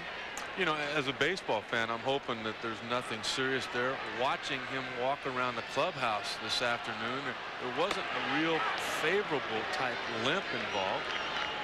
But in the game of baseball, you have to do a lot more than walk. Of course, most of the time, Barry's able to jog. After he does what he does best. And they say hitting-wise, no problems. It's all about running. Liner into left field and a base hit by Livan Hernandez. So he's gone 1 for 2 tonight. If you are searching for baseball tonight, we invite you to switch on over to ESPN2. It's on right now. But here the Cardinals have a 2-0 lead in the bottom of the 5th. Livan Hernandez with his 11th hit of the year. He has always been able to swing the bat. Also a very talented fielder. I mean, he may not look the part, but he's a marvelous athlete. And especially when he keeps his weight down, which he has struggled to do ever since he came from Cuba. But he is a very gifted athlete. You know, he's a pretty gifted athlete standing at home plate right now. At one time, I think he was the fastest guy in all of baseball, that being Tom Goodwin. And he showed a little bit about what baseball means to him this year. He could have walked, gone home, received all of his money. Grounds that one to Renteria. He feeds Pena for the out on the first. Not in time, so that speed still on display as Goodwin beats the wrap. No double play. 2 out. There aren't very many people. I mean, I think of Ichiro. He could have beat that. I look at him right there. He just kicks it into a gear that most people don't have. But he could have gone home. And he thought about it. You know, when the Giants were going to send him down, he had a lot of big league service. He'd made a bunch of money, and maybe that was it. But he changed his mind. And what Dusty Baker was saying today was that he never complained. You know, we hadn't always heard that in the past about Tom. He wanted to be in the lineup. He wanted to do this, wanted to do that. And a funny story, just a week ago, him and Sean Dunston had a home run contest. And everybody was laughing because that's the last thing that Tom Goodwin was ever told to do. But Sean said, come on, let's have fun. Well, what's he win the game with yesterday? He did it with a home run. He beat the Dodgers, the team that's paying him. Not to play for them, but to play for the San Francisco Giants now. You know, the Dodgers have made a lot of great decisions. It's amazing with all the injuries what they've done. But, you know, there's a guy there that they released. They also, last spring, released Craig Counsell. A lot of stolen bases. He has stolen 7 this year in 8 tries, not running. But that one's hit down the left field line. Pujols gives chase. Goodwin flying into third. It's misplayed by Pujols. He slipped. Here comes the run as Goodwin will score. It is 2-1. Pujols had all sorts of trouble out there on the grass in left field, and it cost him. It's a 1-run game.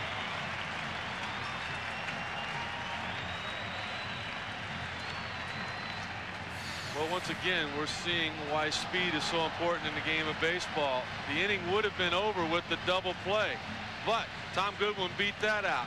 And he was also on his way to third base, which Albert Pujols knew. He wanted to get to it quickly. He wanted to get the throw to second base to keep the possible tying run from getting into scoring position. But that aggressiveness and an in-between hop created an error, possibly, and an opportunity for the Giants to tie this up with just a single. So Pujols will be charged with an error. It's a double for Martinez, but no RBI for Ramon Martinez. Simontacchi touched up for 2 hits in this frame. And it's not over yet. Here's Rich Aurelio. He's bounced into a double play and doubled. He's 1 for 2. He takes a strike.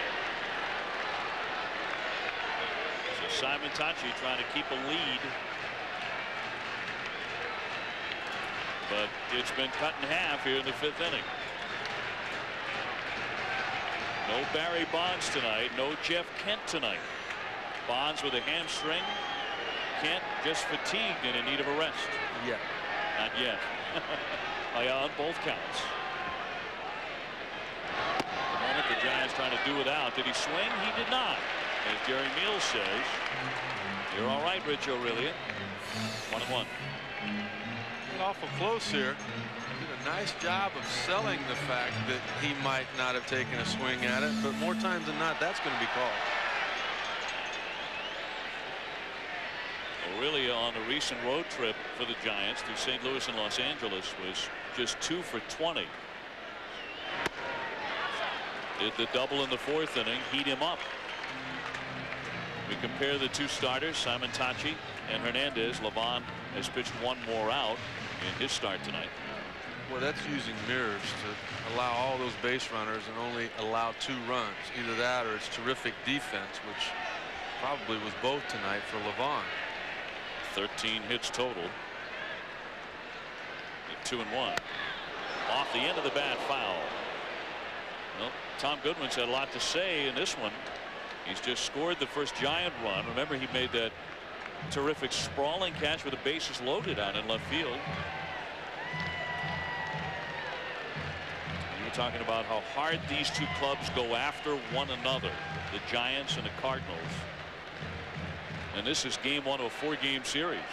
And Goodwin's already winded. A lot of people that think these two teams will be going after each other in the month of October again.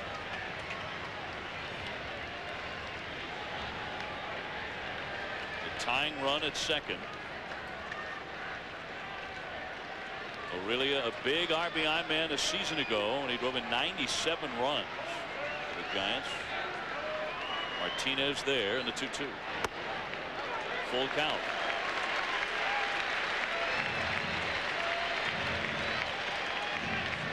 These games don't mean a whole lot, but when the Giants are able to go out there and possibly beat the Cardinals without Jeff Kent and Barry Bonds, now that's saying something.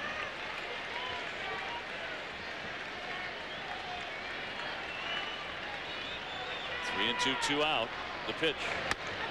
He walked him. So Aurelia is on, and before Sanders bats, let's go to Kevin Court. Kevin. All right, Dave and Rick, thanks very much. Luis Gonzalez looking for a 2-out hit in the 6th inning, and well, he found one right there. His 19th home run of the season. Suddenly, it's a 3-0 lead for Arizona. Lugo looking good. 19 for Gonzalez. Meanwhile, here in San Francisco, Duncan out to the hill for the 2nd time tonight to talk Simontacchi through another rough spot. 1st and 2nd, 2 away. Well, Gonzalez is playing well right now. He hasn't been hitting on all cylinders as far as offensively, but he hit a home run yesterday. Now he's got one again today. He also went up over the fence and brought a home run back. So Arizona and a lot of their big guys getting things together. You know, and even with all of the injuries, Kevin Brown down and what have you, well, Dodgers just won't go away. Reggie Sanders with a base hit can tie this one up. He's walked and flied to right.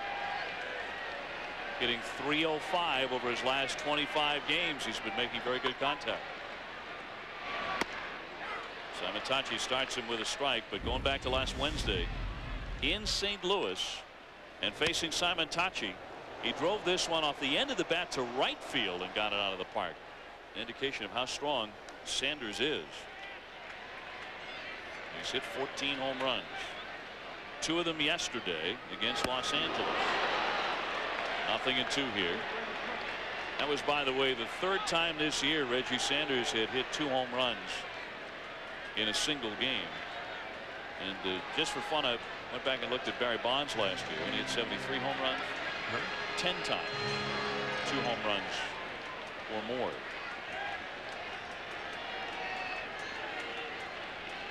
That's pretty good. 0-2.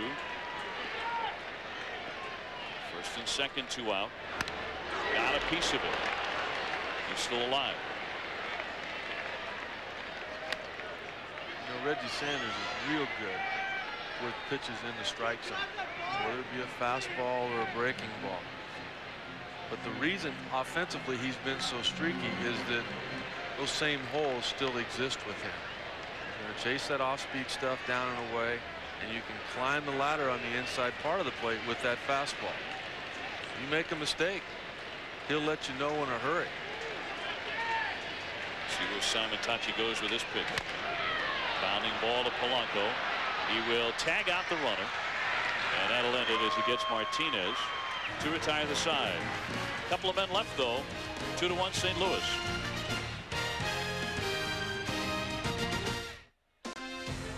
ESPN's Monday Night Baseball, brought to you by K-Swiss.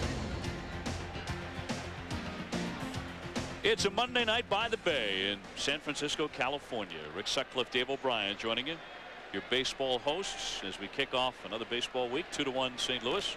It's one of the big stories for the Cardinals there. The left-hander Chuck Finley, the veteran, went up against the Pirates yesterday, pitched well in a victory, 8 strikeouts in his first ball game for St. Louis since the trade from Cleveland. He has pitched well for a long time, and what a huge lift that could be for this ball club. And you know what, if there's any team in baseball that deserves something positive, that team does.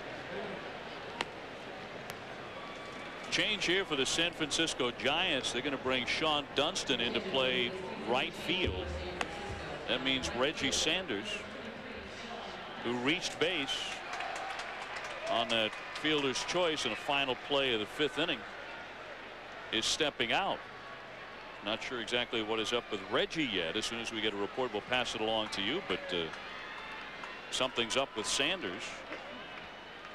And already tonight, the Giants could not start Barry Bonds because of the hamstring injury, and Jeff Kent was fatigued and needed a night off. And you know, the flu bug has been making its way through the Giant clubhouse. I'll tell you what, too, I can see where these leg injuries are coming from. It's flat out cool here tonight, and everybody else around the country is playing in heat. I mean, you don't need to stretch a whole lot to stay loose. Eli Marrero stings a base hit to start the 6th for the Cardinals. He's 1 for 3. I saw Shinjo in the Giant clubhouse walking around before the game with a big old ice pack on his leg. I mentioned Barry's many times. Wouldn't surprise me at all if it had something to do with the legs of Reggie Sanders. Mike Matheny, the catcher for the Cardinals, had a very good night behind the plate so far. Nothing wrong with the legs of Eli Marrero. Now, and he can use them. For a guy who catches some, he's an absolute burner, and Livan Hernandez knows it. Marrero with 11 stolen bases. He's only been caught once. And I'm really surprised that they've not tested Livan Hernandez tonight. Opponents this year have been successful 16 of 18 times in the stolen base department. Dusty Baker telling me today that 6 times during those stolen base attempts, Benito Santiago hasn't even attempted a throw. Diving it again, but closer this time. Marrero is safe, and he's about as far as he's going to go on that lead. Well, you know how far you can get right now. All right, that's it. And that's a one-way lead there. You could see immediately his first step was back, and that's by design. You want to see how far you can get. Most of the time when you do that, it's because of a hit and run type situation. You're not really trying to steal with the biggest possible lead. Foul back. 0-1 on Matheny.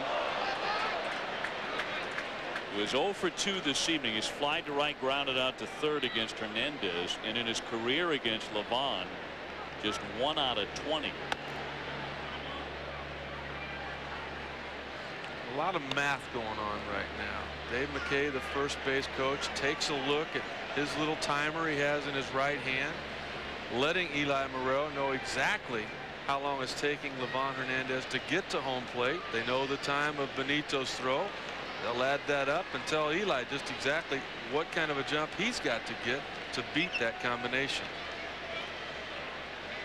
Snow holding him over there at first base, obviously, and a big hole on the right side.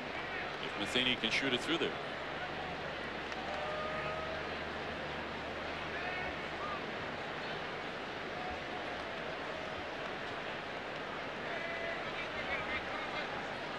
(2-1) St. Louis in the 6th. They got them both on an Edmonds homer. And is keeping Marrero very busy. You know, another thing Dusty did early, he called for a pitch out, and you did too on the same play, and it didn't work. There wasn't anything on, but he put that into the mind of the opposing manager. So what? You throw one ball. If you keep him from running the rest of the series, then it did work.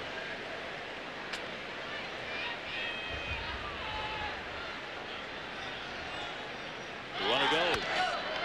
Hard shot. Nice scoop by Bell. He tries the second, not in time, but out at first base. But Marrero got there before the throw.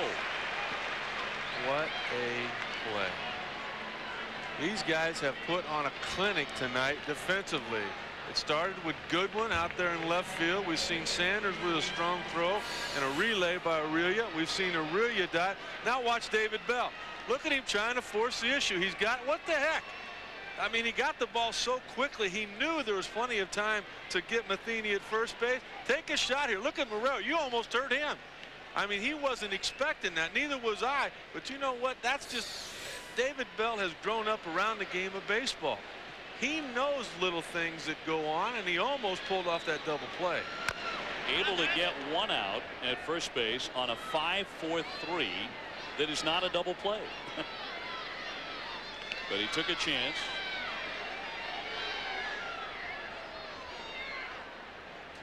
And also a good play with a pitcher coming up next. And Simontacchi, 1 out of 2 with a base hit. David's dad knew a little bit about playing third base. His dad, Buddy, one of the best over there. Talk about a family with soft hands. I remember Buddy down in Texas, the old stadium, and how hard that infield would get because of the heat and just the shots that were hit at him, and it just didn't matter. 0-1 pitch, a bluff bunt by Simontacchi.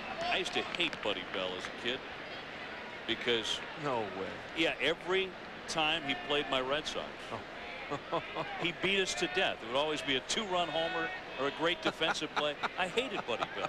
Okay, now I understand. This is one of the nicest people I've ever met in my life. He's a competitor. Great guy. But a pain. Line drive caught by Hernandez. Lobbed to second, double play. End of the inning. Look what Livan found. A line shot by Simontacchi. Right back into the pitcher's glove. That's robbery there, and he turns 2 with it.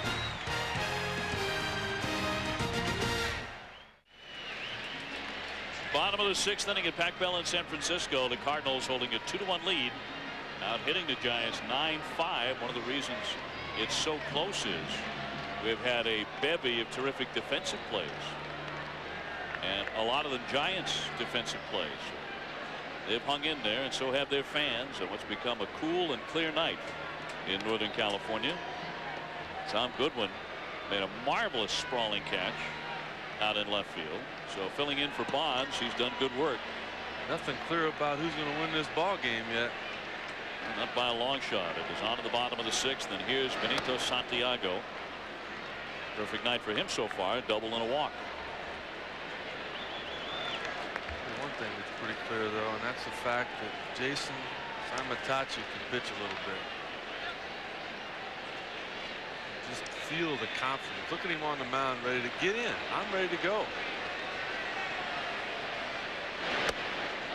And breaking ball off the plate. 1 ball, 1 strike. Simontacchi with a full pass list tonight. About 100 friends and family here watching from nearby San Jose, where he went to high school. Top foul by Benito. 1 ball, 2 strikes. I really enjoyed hanging out with him in St. Louis a couple weeks ago when we were there. He had some of his friends from out here in the San Francisco area there with him, and that morning they go to breakfast, and they had a little $2.99 special. They all chipped in. They said it's the way it's always been. We don't care if you're in the big league. We hold our own. Well, that night they had a gift certificate to go to a nice restaurant that he had received from a pregame show. Well, they got to the door and they go, no, we're not going in here. Swing and a miss, and Santiago strikes out. One away in the 6th. Jay showed him the gift certificate. They couldn't believe it. Wait, this is free? Big leagues, man. Let's go to Kevin Cork for an update. Kevin. All right, fellas, thanks very much. Want to check on the Dodgers and Padres. 21 hits combined between the two clubs. And Padres, well, they're having the better end of it. Bubba Trammell's 8th of the year, making it a 5-1 lead for the Padres. He's 3 for 4 tonight. So the Dodgers' second half swoon is continuing tonight in San Diego, at least for the moment. How about Brian Lawrence pitching tonight, going for his 9th win for the Padres, just barely not eligible to be a rookie. He's faced the Dodgers 4 times this year and has had their number all 4. That's the most impressive part to me about Simontacchi. He already this year has gone back-to-back starts against Kansas City and pitched well. Back-to-back in his last 2 against San Diego, and now the previous start against Frisco. Here he is again pitching well. Only the second time around, teams start to adjust to you. Well, you know what? He's got the ability to readjust and contend. Tossing a 5-hitter at the moment. He has the lead and got that off-speed pitch by J.T. Snow, who's grounded out and been hit by a pitch. They really should have a shutout. The double play wasn't quite turned. And Pujols had trouble with the double. I just like how intelligent he is. He's given up some balls that have been hit hard and hit a long way. But you know what? They're hit to the opposite field.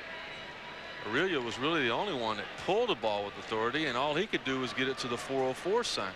You let him pull that ball into the gap or down the line, it's out of the ballpark. But that's by design, because when he's going hard away, and you're just not able to pull that fastball. On the 4th inning, the Giants loaded the bases with 1 down, and he did not cave in there. Hammered into the ground by Snow, and the count 1 ball 2 strikes. He had hit J.T. Snow with a pitch to load him up. Then he was facing David Bell, and he got Bell to hit into the double play to retire the side. Watch the late movement. You see the glove of Matheny. He wants it down. That's about all you can do with that pitch. Another one down low, 2-2. Now, one thing he is not done tonight, and apparently hasn't done it all year, does not throw up in the strike zone, does he?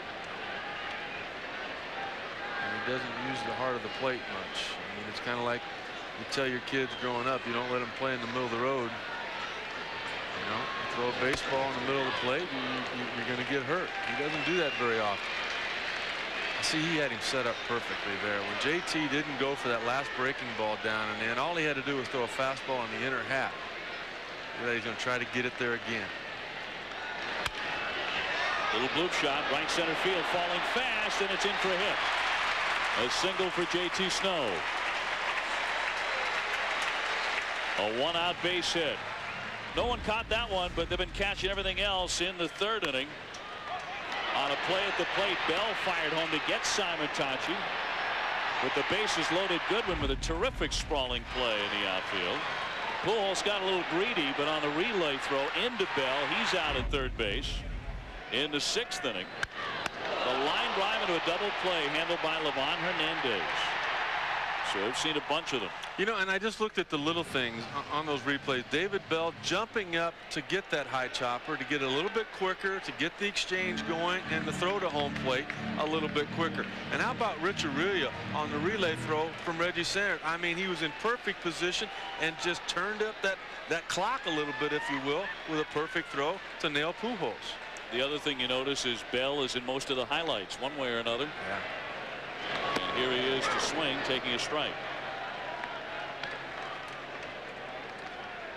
0 for 1, hitting .249.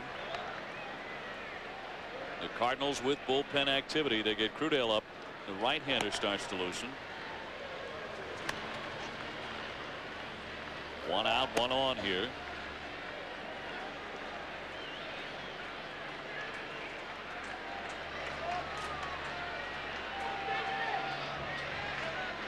Simontacchi to the plate and outside. Both of these teams just incredibly deep in that bullpen area. A couple of left-handers neither manager's afraid to use.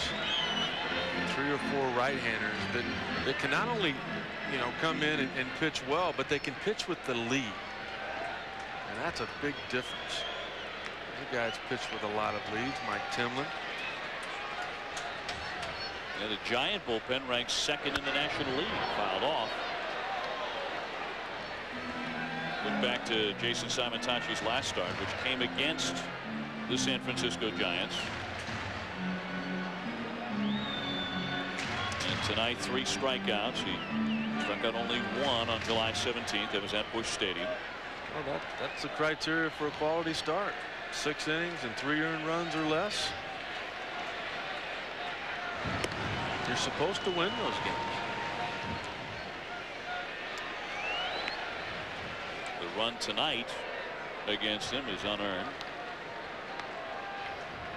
How about this? There has not been a stolen base off Jason yet this year. Is he that hard to run on? Is he that quick to the plate? Not taking anything away from Mike Matheny. I mean, he's real good as well. But I bet Simontacchi, I don't have Dave McKay's stopwatch to tell you exactly, but I'll bet it's under 1.6. If you're under 2 seconds getting it to home plate, Matheny's got plenty of time to throw anybody out. Looks like everybody's under 2 seconds. That's a low percentage for a guy with an arm like him. 2-2 runner stays put, and it's another 3-2 count. Both starters, Simontacchi and Livan Hernandez, have had plenty of deep counts. Simontacchi has walked 4, and he's hit a batter. You know, in the past, David Bell was such a free swinger, you'd be reluctant to send the runner, but he has cut down on that strikeout total. He's drawing more walks. Runner takes off, and it's squib foul. And that's why right there. He's thinking more about that off-speed pitch. He's using the opposite field even more. Just becoming a more complete hitter, and because of that, you're going to get more playing time. Look at his head. Watch what he does. Right. Look at the head down on the baseball. That's an outstanding pitch. You can tell that by Matheny's glove staying down on the outside corner. Yet Bell able to get a piece of it and hopes that he gets a mistake to hit on the next pitch. Simontacchi to throw his 100th pitch here. Snow running again, and it is ball 4. So he's walked his 5th man. And what is in the mind of Tony La Russa here as Brudale continues to warm up?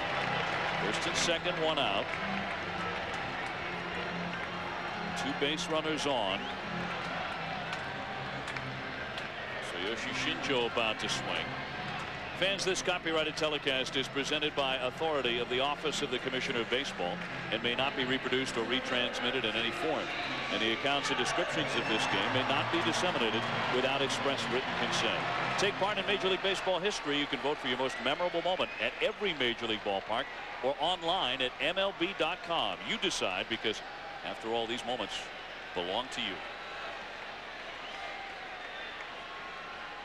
Simontacchi trying to negotiate his way through some high water here, and he fires in a strike to get in front of Shinjo, who has flied to left and flied to center. He's looking for another double play ball. Simontacchi is. They've turned 2 for him twice tonight.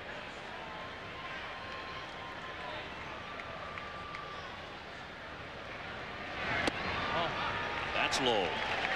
1-1. I was asking Dusty about Shinjo's average just being 240. He said nobody on their team's hitting tougher luck than he has. He said, so you know how things even out over the course of the year. He thinks Shinjo is going to hit a period where everything he hits starts to drop in rather than being caught. Let's see if it starts here. Yeah, that one goes through into right for a hit. Here comes Snow rounding 3rd. They're going to try and score him. Herrera's throw. The tag collision. Oh, what a collision. He hung on for the out at home. Mike Matheny took a shot from JT Snow. and he hung on to the baseball. And the Cardinals still lead it here 2-1 because Matheny absorbed the shock. Snow just plowing into him, tucking the shoulder. And look at Matheny right back up again. How many bases has he saved tonight by keeping balls in front of him that were bounced? Well, we know one thing. He saves a run here and possibly a lot more. Look at him secure the baseball. You could not have a more difficult in-between hop than the one he's got. He knows there's a collision going to happen. He knows what's waiting on him, but he also knows his job. That's to hang on to the baseball, and he did it perfectly. He knocked 2 helmets off. My goodness, Snows went flying, Matheny's went flying, but Matheny hung on. That'll do it for Simontacchi. La Russa takes him out of the ball game, but it remains the Cardinals 2, the Giants 1, and we'll be back. Mike Crudale on to pitch to Livan Hernandez here with 2 out in the bottom of the 6th inning. Runners at 2nd and 3rd for the Giants. The numbers on Crudale, whose command has been very good. He struck out 20 batters, walking just 3 men in 24 and a third innings. 25 years of age. This is a pretty good 24th round draft pick for the Cardinals back in '99. A real find at the 1-0 pitch, fouled back by Livan Hernandez. There are managers who would say it's not too early in a game situation like this to lift the starter and go to a serious bat, but in Livan Hernandez you already have one. He does have a base hit tonight, and he's only hitting .282. 11 hits on the year, and he's also drives in runs. Already 6 RBIs. 2 balls, 1 strike. Livan Hernandez's pitch count is also in line with 89, but for the Giants in this inning, 2 singles and a walk, and yet they have failed to score here in the 6th. Thanks to the throw by Marrero. Simontacchi has been lifted and still leading as JT Snow was nailed at home plate moments ago. 3-1 on Livan Hernandez. Well, you know, another thing too for Dusty Baker, I mean, what does he have left to pinch hit with? You throw Minor up there, they would probably intentionally pass him, take their chances on Tom Goodwin. You don't know the availability of Barry Bonds. You don't know about Jeff Kent. Reggie Sanders has already come out of the ball game. Well, that's right. It's kind of a short roster tonight. For Dusty, a pop-up on the infield. Coming in, Vigna, and he'll make the catch for out number 3. So 2 men left. And the St. Louis bullpen holds there as the Cardinals maintain the 2-1 lead for Simontacchi at the end of 6 in San Francisco. 2-1 St. Louis, and there's Mike Matheny descending the dugout steps after that tremendous collision at home plate, which he hung on to tag out JT Snow. And Rick, we've talked all night about the unshakable character and play of the St. Louis Cardinals, and that was more evidence right there. You know, we were looking for a possible save tonight from Jason Isringhausen or Rob Nen, but there's already been one recorded. That was an unbelievable play. If he doesn't come up with that ball and it kicks off of him, at least 1 run's going to score. A couple might have on that ball, and yet because of his defense and desire, he not only caught the baseball, took the blow, and kept the lead. And Snow denied. He never even got to home plate.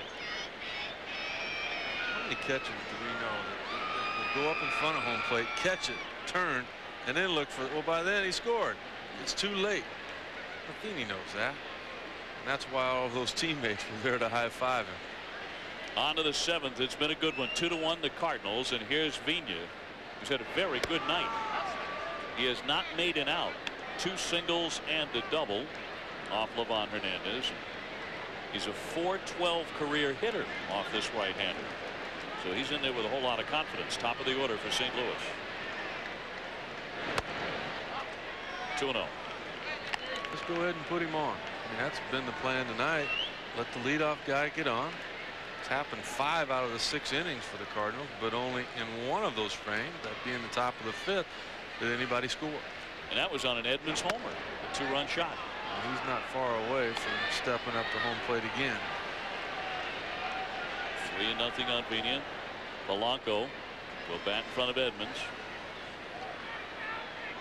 And Hernandez comes in to the corner for a strike. This is a night on which Dusty Baker did not have Barry Bonds or Jeff Kent available to play, at least not yet. Kent getting a rest. Bonds out with a hamstring injury, although not on the DL. Hit hard, in for it, Bell. And with his sure hands, he makes the play. A lot of baseball coming up on Wednesday here on ESPN. It kicks off at 1 o'clock.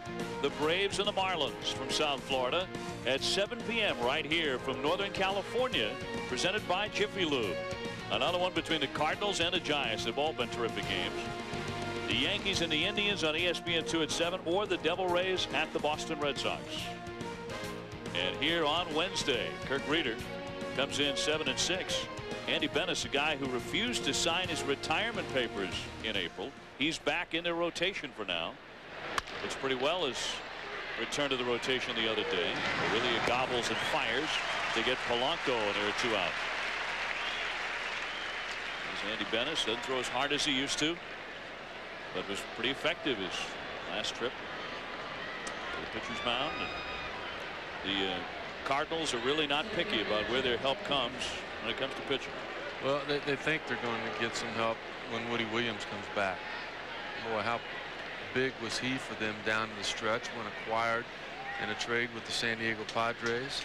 7-1, and then carried that great pitching on over into the postseason. Edmonds swinging away on the first pitch, and he's gone 1 for 3 with a 2-run homer this evening. The Cardinal rotation. A little bit of a drop off when you get to Simontacchi and Smith, huh? Chuck Finley with 194 wins, the newest Cardinal pitcher. Yeah, well, Matt Morris is going to close that gap on those guys above him before it's all said and done. He sure will. Tapped along the first base line, and that will roll foul. 2 strikes on Edmonds, who blasted a home run straight up into the sky in the 5th inning. And it kept on carrying and carrying. And baseballs don't usually do that here in San Francisco at this hour, but up it went. And up and over the glove of Tsuyoshi Shinjo, the center fielder. Well, you know, he actually picked on one of the smaller parts of this ballpark. Just 399 there. Wouldn't have gone out to 404. Definitely wouldn't have gone out to 421.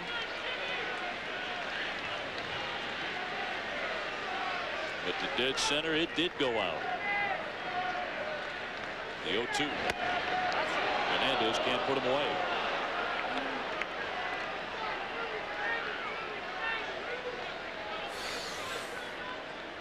Going to see if that outside corner won't grow a little bit. Started on the corner, but the movement took it away. The 1-2 pitch. Down and in. Now, Reggie Sanders had to leave the game at the midway point. He started in right field this evening. And we understand now it's because of tightness in his right hamstring. And Rick, you were talking about the cool climate, how chilly it is tonight. Guys just forget to continue to stretch. They do it during the month of April and they do it in September, but they don't expect to need that during July. We do here. 3-2 on Edmonds. And I know Reggie Sanders is a guy who practices yoga and does a lot of stretching, but tonight just couldn't stay loose apparently.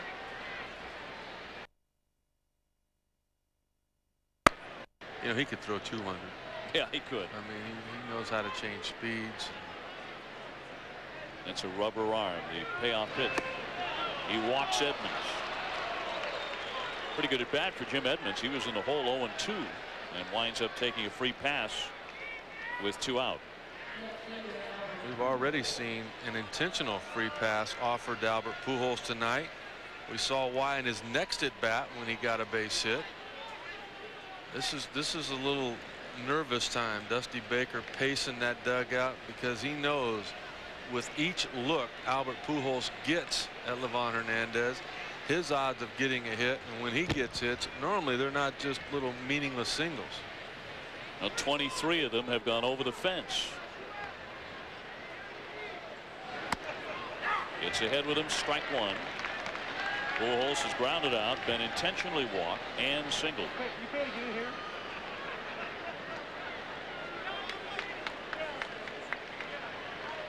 Pujols, a young hitter. This is just his second year at the major league level.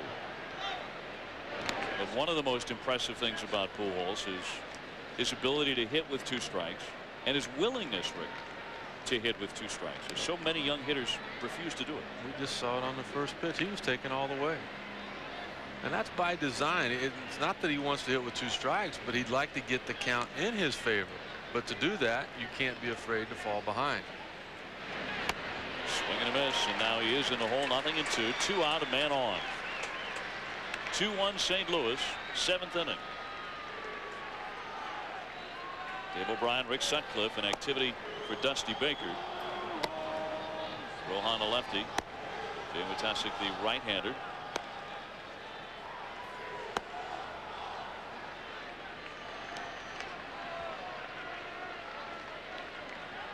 And the 0-2 will not be made as the runner Edmonds gets back in. And you mentioned you're a little bit surprised the Cardinals have not been as active on the bases tonight as we thought they might be. Teams have had a lot of success running against Livan Hernandez this year. Tony La Russa always one looking for an opportunity to be aggressive.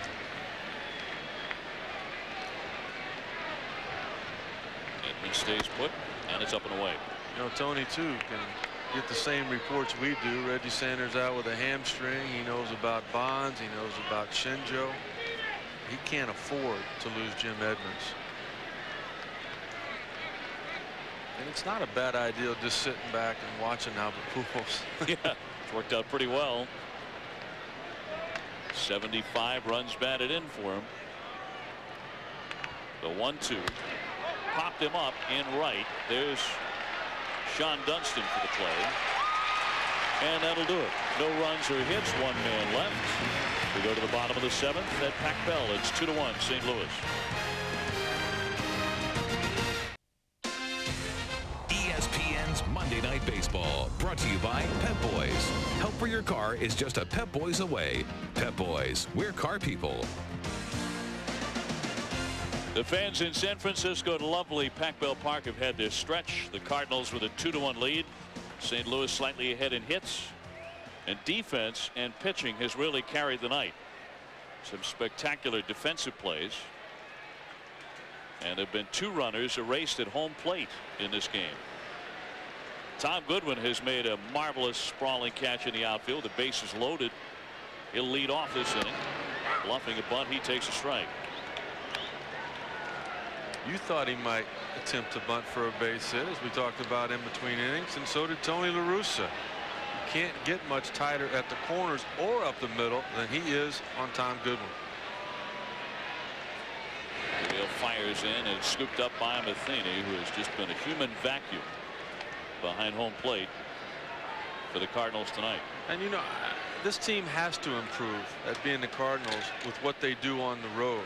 Tremendous at home with a 31-18 record. 2 games under 500 when away from Busch Stadium. 2 balls and a strike on Goodwin, and longtime baseball logic says split on the road and just murder everybody at home. But on the road, if you're going to be a playoff team, a real contender, you got to be 500 outside of your own building and take 2 out of 3 at home. Shot toward left center, but there's no alley out there. It's caught by Pujols. Edmonds was way over anyway into left center field. So Goodwin is retired. We've got Sports Center coming up with John Anderson and Dave Revson. Kurt Schilling is looking for 17 wins. NFL quarterbacks are under pressure. And we'll talk about baseball's greatest living player, all coming up on Sports Center. 1 out in the bottom of the 7th inning. And Ramon Martinez, who has gone 2 for 3, subbing for Jeff Kent this evening, will bat for the 4th time. A single and a double for him.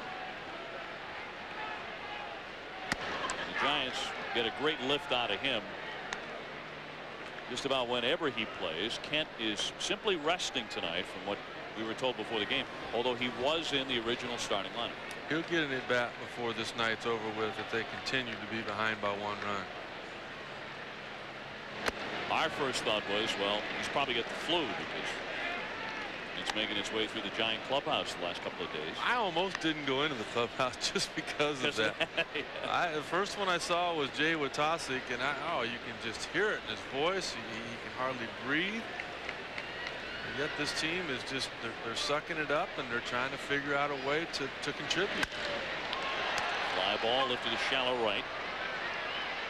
And Guerrero gloves it. There are 2 gone.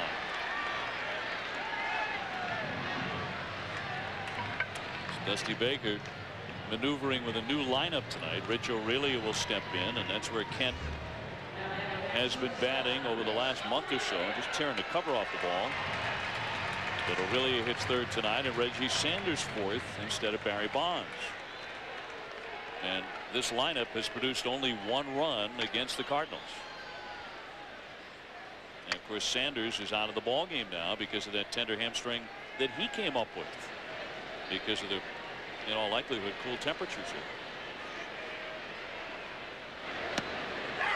Strike 1 on Aurelia, who has hit into a double play, doubled and walked. Can't help but look at how strong these 2 teams are as far as their bench is concerned, and also their bullpen. Well, Sean Dunston has come to the on-deck area and is about to bat for the first time. He relieved Reggie Sanders when he had to come out. And there's a lot of things he can do. Sean Dunston makes any ball club better. You look at the bench for the St. Louis Cardinals. I mean, what if Edmonds goes down? That's not a bad option to throw J.D. Drew out there for a while. He's on the bench tonight. Look at Eduardo Perez. I mean, he's played terrific, particularly in the month of July. Damon Minor, option. Play first base depending on the matchups that Dusty Baker so chooses with J.T. Snow. Pedro Feliz is over. I mean, there's so many ways and parts of that puzzle that you don't expect either one of these teams to not continue playing well. And both of the bullpens among the best in the National League. That's the biggest difference to me between the large market teams and the small markets, are the benches and the bullpen. Atlanta, another team with a strong bench and terrific bullpen. Knocked into right, a base hit for Aurelia. So he's on for the 3rd time in this contest. That keeps the inning alive for Sean Dunston. A 2-out single for the San Francisco shortstop. Well, it looked like Rich Aurelia has pulled back that double down that he had out there, as Dusty Baker talked about earlier. He just simply took what he had, an off-speed pitch on the outer half. You try to pull it, you're going to hit a weak ground ball. You go with it, you're going to hit the ball harder, and he did that time for a base hit. Little hanging slider out there, right on the outside corner.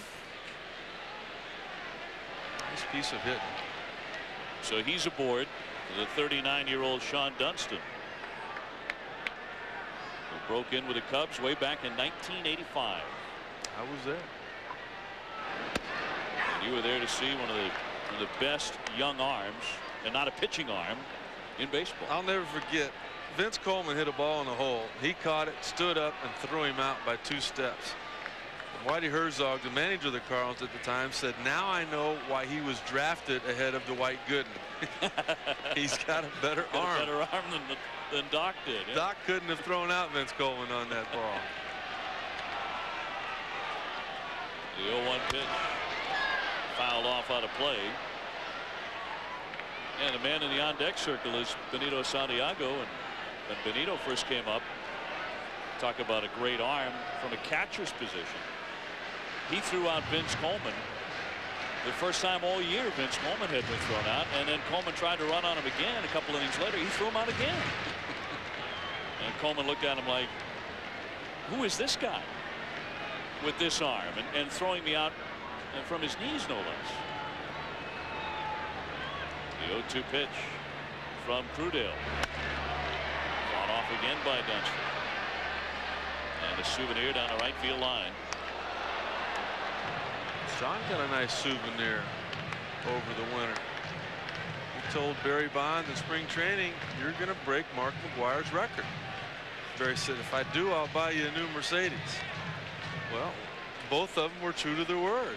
That's right. And you think he's not driving it? 2 strikes on him. Aurelia getting his lead, 2 out. Ground ball to short. Renteria will fling it on over for the force play. 1 man left. So we're through 7. Still a tight one in San Francisco. 2-1 the Cardinals. No errors for the Giants. And here in inning number 8, it'll be Tino Martinez against Livan Hernandez, who's still out there pitching. Livan Hernandez touched up a 2-run homer in the 5th inning by Jim Edmonds.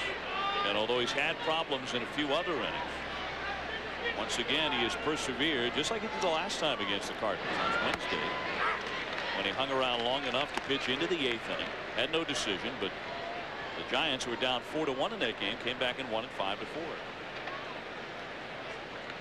He scattered 11 hits on that night. Tino's gone 1 for 2 with a base hit. He's also lined to left.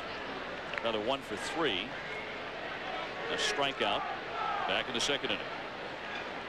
Sports Center coming your way next. Stay right there. As soon as we wrap it up in San Francisco.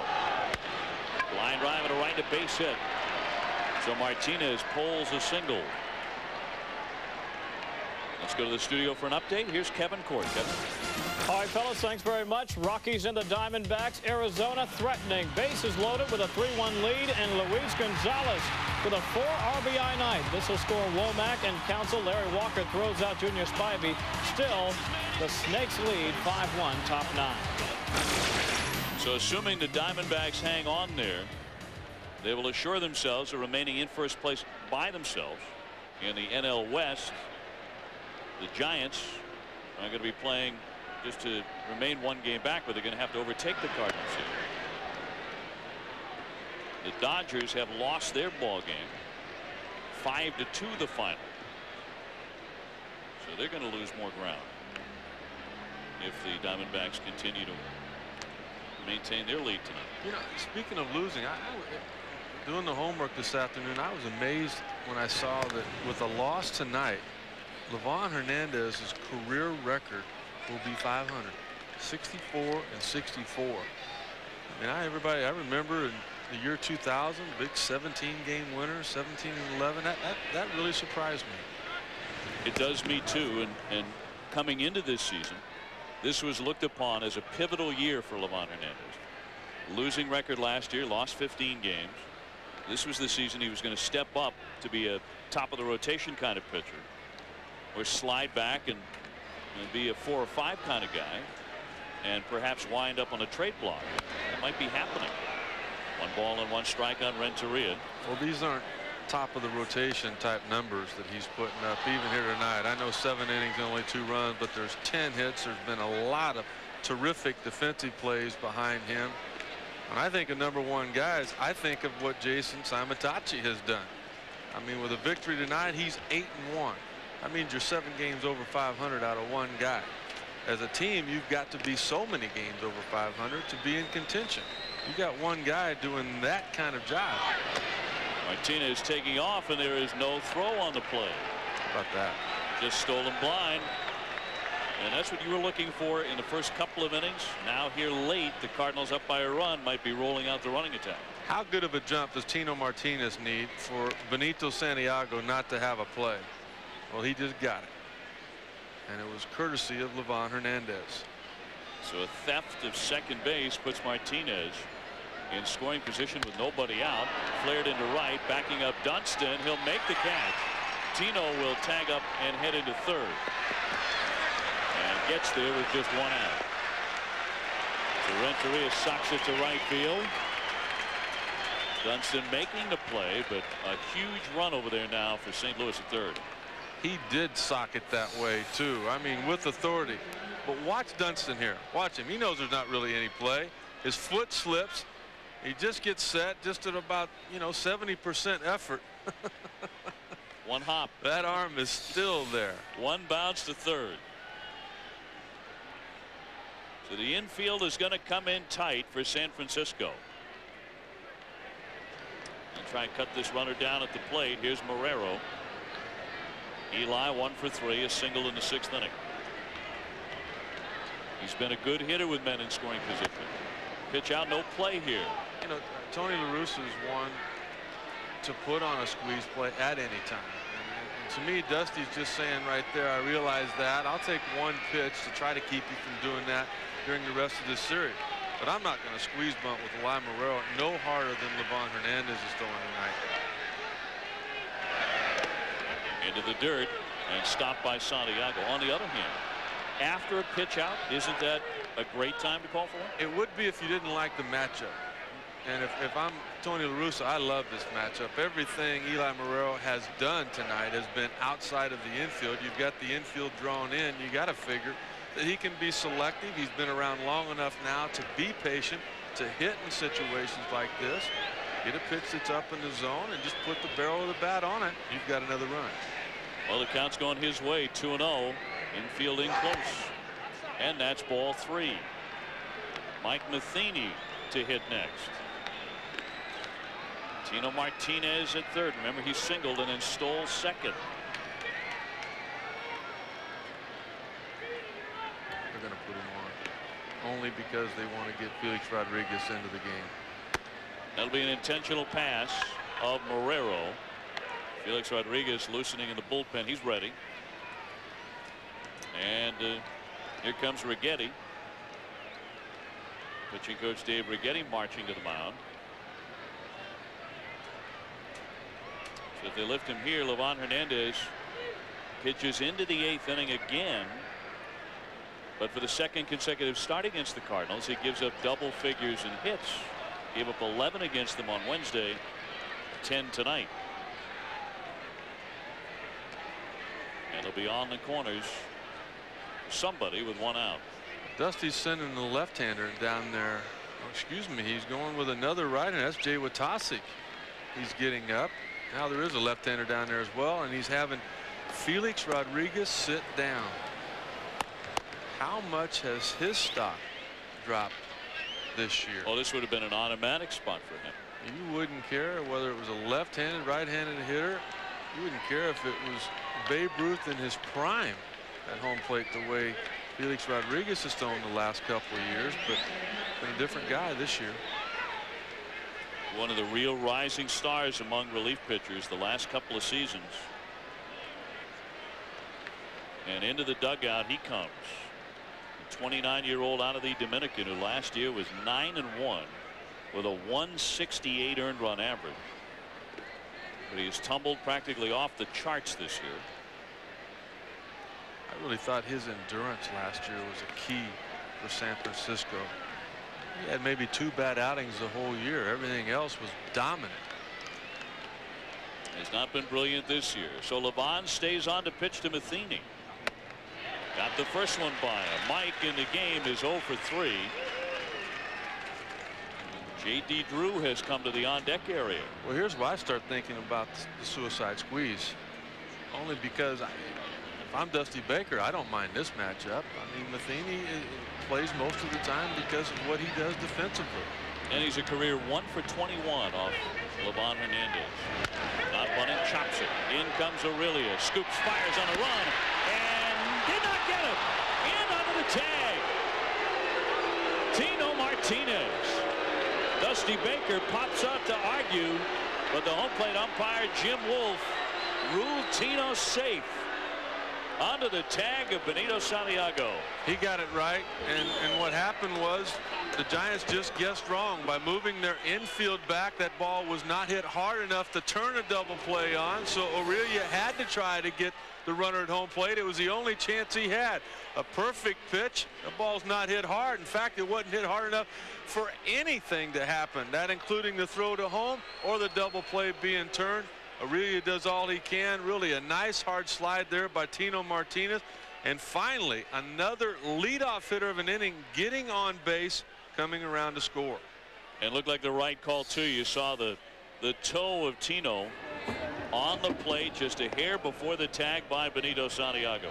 It's just been a horrible inning for Livan. You let the leadoff hitter get on again. Then Tino Martinez steals second base uncontested. I mean, Benito couldn't even get a throw up. Now it's his speed after getting to third base that beats the throw to home. 6 times in 8 innings, Livan Hernandez let the leadoff man on. And now he has to come out as Dusty takes the ball away from him. It is 3-1 St. Louis. And that is it for the right-hander. Tino Martinez hustling home and beating the throw by Aurelia and the tag by Santiago. It's a 2-run lead for the Cardinals. St. Louis looking for more, already leading 3-1 here in the top of the 8th inning. Sports Center coming your way next, right here on ESPN. But the St. Louis Cardinals will bring up Miguel Cairo. And facing the left-hander, Troy Brohan. Just called up on Wednesday. And a fly ball lifted to shallow left. Good one there for the catch and the second out. Brohan had just had his contract purchased from AAA Fresno on Wednesday before the game against St. Louis. His AAA numbers there, but last year he made a bunch of appearances for the World Series champion Arizona Diamondbacks. He has one more World Series ring than Barry Bonds has. And then this contract was purchased right after spring training, being released by Arizona. The reason for that was over the winter they were able to make a deal with the Colorado Rockies for Mike Myers. You think about the National League West and having a situational left-handed reliever as good as Myers is. Well, you think about Barry Bonds, you're going to have to get him out. Think about Ryan Klesko. I think about Sean Green. How about now Todd Helton and Larry Walker? Yeah, Jim Edmonds, another guy. The tapper by Benia, and Snow will set him down at first base. But the Cardinals get a big insurance run. We go to the bottom of the 8th. Livan Hernandez on the hook for this one. 3-1 St. Louis. Monday Night Baseball on ESPN. The St. Louis Cardinals have just added a big insurance run, a 3-1 lead. As we go to the bottom of the 8th, Sports Center coming up next. So stay right where you are. We'd like to welcome those of you who have been watching Colorado and Arizona. Here to Pac Bell, that is the left-hander Steve Klein, appearing in his 33rd game out of Tony La Russa's very competent bullpen. After leading the league in appearances the last couple of years, you say, well, what's going on here? Steve Klein, only 32 games. Well, he was on the disabled list. Had a strain in that left tricep. Benito Santiago thought about a bunt, went after it. It's 0-1. I would imagine before it's all said and done, he'll still have, we got 2 months left. He'll have 65. Sure. He wants to pitch every day. Cap looks like it's been through about 150 performances this year, and no washings. At least you know it's not going to. There's not going to be any sweat going on tonight. Not in this chilly weather. A 2-hopper charging in Renteria, and Benito Santiago is retired. Well, this is just the perfect infield defense for Steve Klein. You'd be tempted to almost start him. As many ground balls as he gets. Good sinker, good slider, and a real good infield behind him. With a man out, it'll be J.T. Snow batting in front of 40,607 on this Monday on the Bay. Giants trailing by 2, but this is a big home field advantage for the San Francisco Giants. Since they opened Pac Bell Park, they have the best home winning percentage of any club in the majors. You know, right along with that best winning percentage the last 2 years in the National League, the second half of the year, I think with the injuries that the Giants are sustaining this year, they've got to be a little bit concerned. They're not the youngest ball club in the league. In fact, one of the oldest. They're right there with the Arizona Diamondbacks in terms of age. In fact, Bob Brinley was telling me that before Jay Bell was activated, San Francisco was older than the Arizona Diamondbacks are. So you have to expect injuries. JT Snow not delighted with that strike call. Let's take another look. Well, one thing about Steve Klein on the mound, you just expect strikes if you're an umpire. I do as a broadcaster, and I think as a hitter you have to. Borderline, yeah. With a guy with a reputation like him of working quick, always being around the plate, an umpire, you got to have that right arm ready. Yeah, got another name for you, Maddox. Yeah. Talk about anticipating a strike on virtually every pitch, or something close to the plate. Maddox on the mound's kind of like having John Wooden on the sideline, you know. I mean, you're going to get close to those calls. 2-2. He tried to hold up, got a piece of it, so it's a foul ball, and Snow will swing again. Well, Mr. Wooden / Maddox actually lost today. Is that right? Yeah, down in Florida. That hasn't happened in a while. No, sir. Just third time this year. What's that? Florida winning? Or this? No. Since the break. Down low for a ball. So it's all filled up on JT Snow. David Bell, the next hitter in, as the Giants try and mount an 8th inning attack here.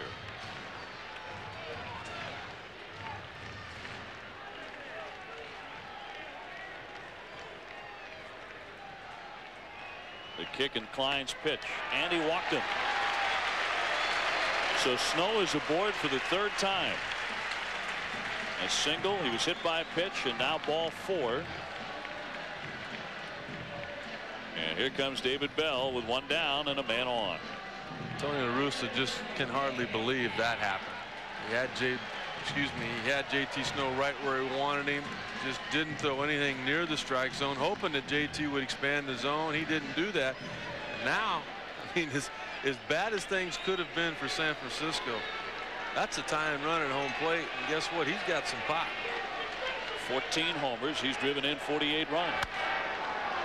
Foul away for strike.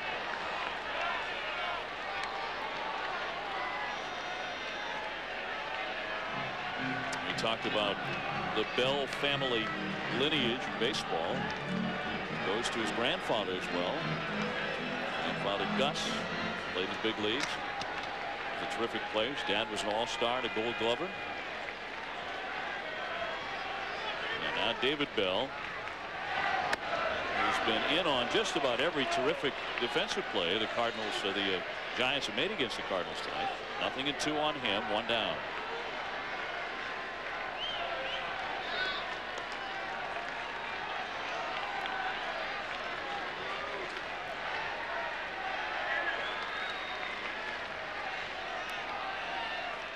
Snow with the lead, and it's down and in, and another fine stop by Matheny, who has been the unsung hero of this one. Yeah, and I go back to an opportunity that Tony La Russa had to pinch hit from Mike Matheny there in the top of the 8th inning. He had runners at the corners. Even though Matheny drove in to run, I mean, it was on a ground ball. This is the reason Tony La Russa kept him in the ball game. You still got the lead. You don't really need any more runs if you keep them from scoring. And to do that, he feels like his odds are better with that guy behind home plate. Most people agree. And he stopped the run right at the plate on a head-jarring collision with JT Snow and hung onto the baseball. Fouled off quickly by Bell. And Karam's all the way out to Klein. Well, Jeff Kent did not start tonight, getting a rest, but you don't rest all night when you're down 2 in the 8th inning. He's starting to stir around near that bat rack. A man on.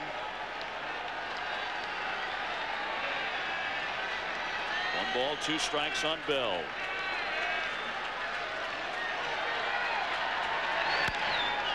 Popped up, back toward the screen, but into the crowd.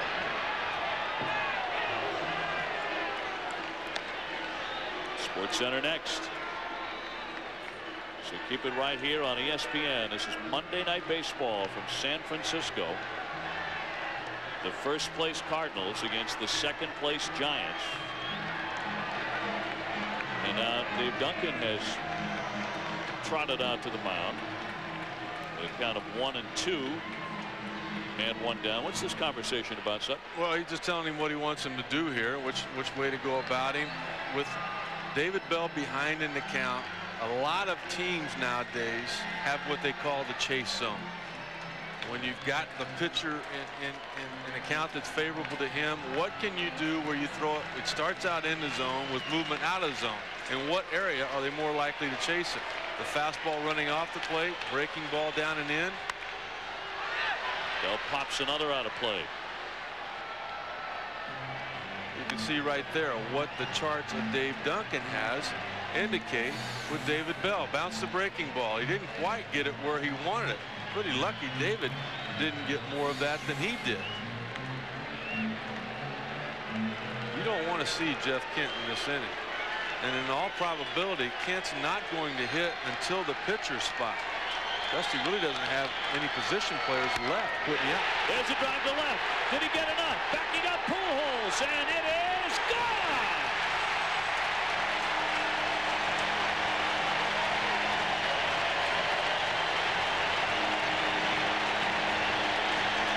Klein was looking for the chase zone, and Bell chased it right out of the ballpark.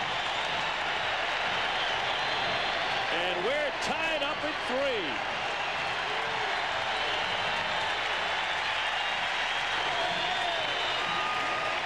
Well, all he needed to do was throw a strike to J.T. Snow when he was ahead in the count. He didn't do that by walking him. Now he throws a ball that is in the strike. That's not where he wanted it to be.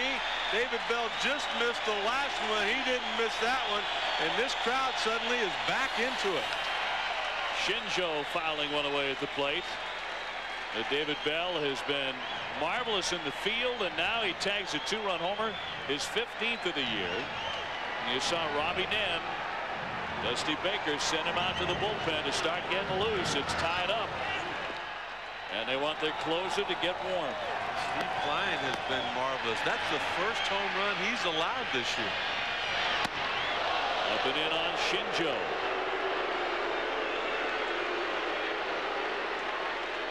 And Jeff Kent has just now come to the on-deck circle for the San Francisco Giants.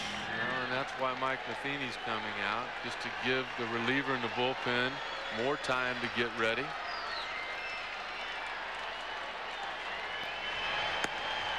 And for the San Francisco Giants, 2 righties throwing. For the Cardinals, Luther Hackman is quickly up in their pen down the right field line.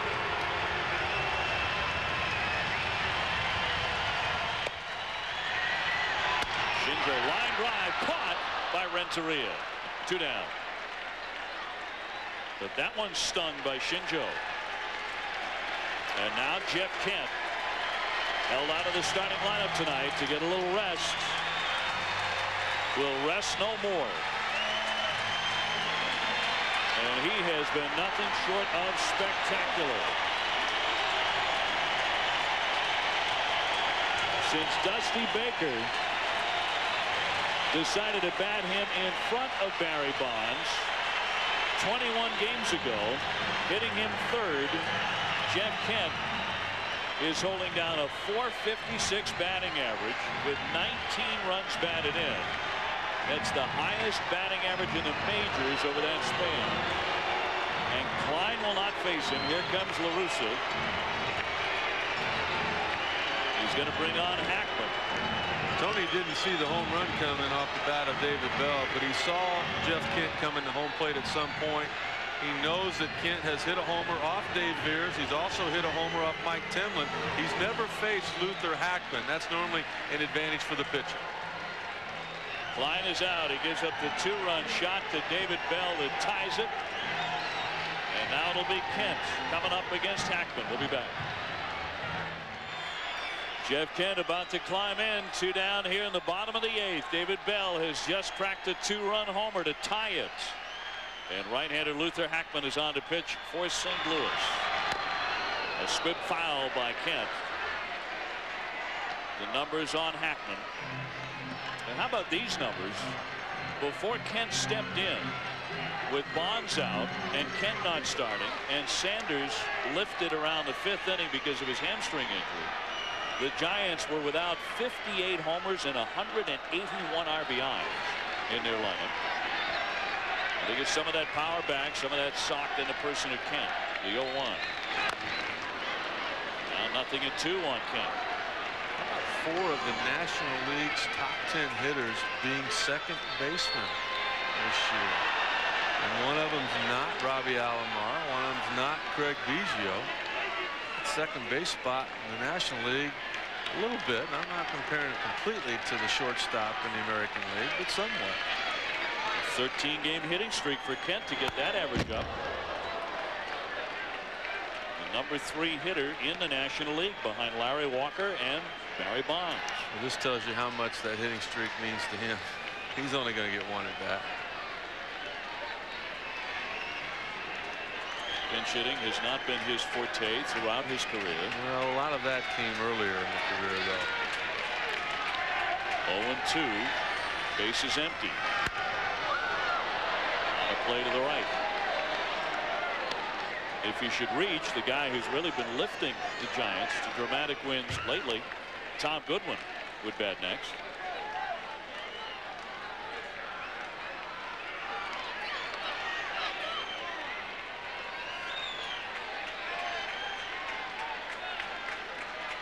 The line and the 0-2 to Kent. And again, very pesky. He gets a piece. Well, he wants more than a piece. He wants the whole cake. Those last two strike swings, he realized it's one at bat. Hit about putting together 3 singles and maybe getting a run.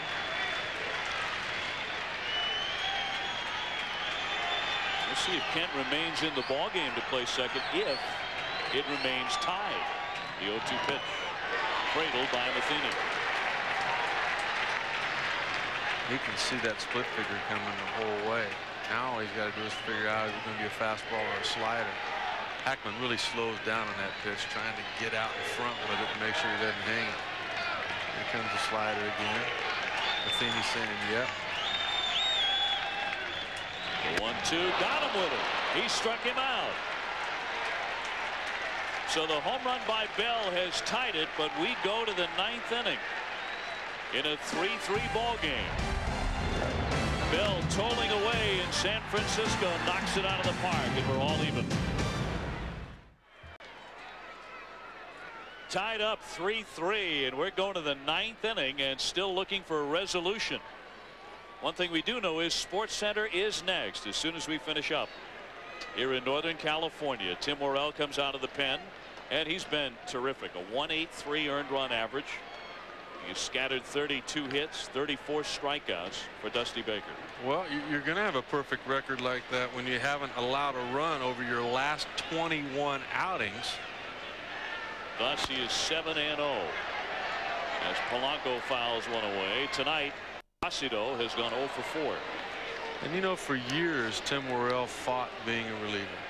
He wanted to start. I remember 1996 as a setup man with the Padres and Trevor Hoffman, how good he was in that role. Came to spring training in 97, won into the rotation. He's tremendous at this role here. Well, he's been perfect. And for the Atlanta Braves, the crafty left-hander Mike Remlinger is also 7-0. Out of Bobby Cox, outstanding bullpen.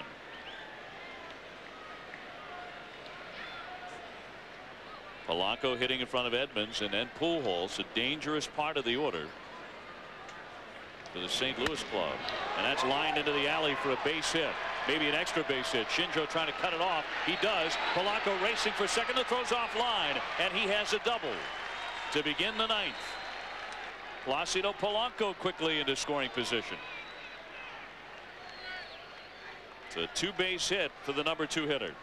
Shinjo's got an incredible arm and normally really accurate with it. I've got to feel like that the moisture on the grass caused this ball to slip out of his hand as he went to throw it. You're in trouble there. But look at the throw. It's not on line, not even near second base. Take a look at Shinjo. Here it comes. There it goes. And right, look at it. That's what exactly. Something had to happen there. I expected that play to be a lot closer than that. A dewy chill here in San Francisco, so the grass a little bit slick. Now he knows, Shinjo, what it was like to pitch as Gaylord Perry for the Giants all those years. Saw a lot of looks like that, didn't you?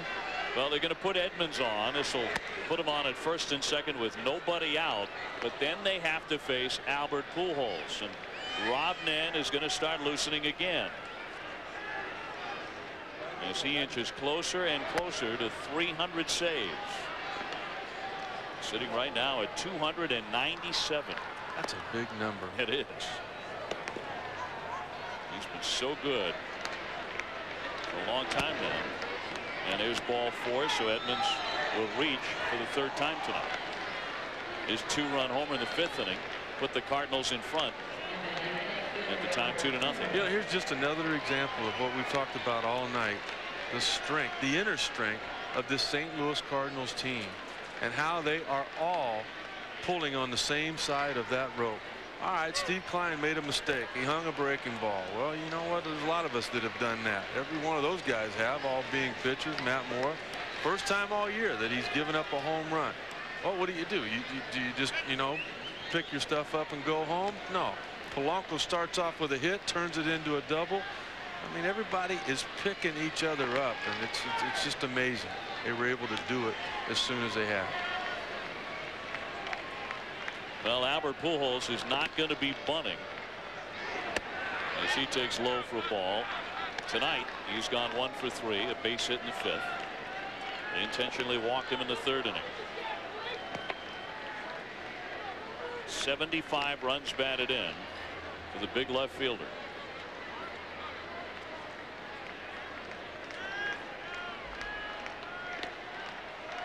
Worrell is allowed to double.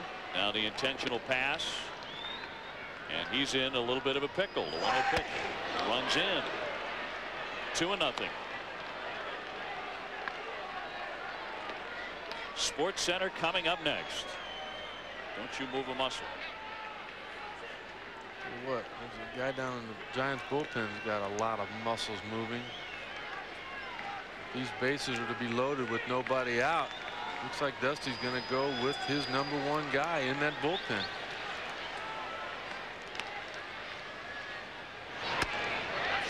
Outside for ball 3.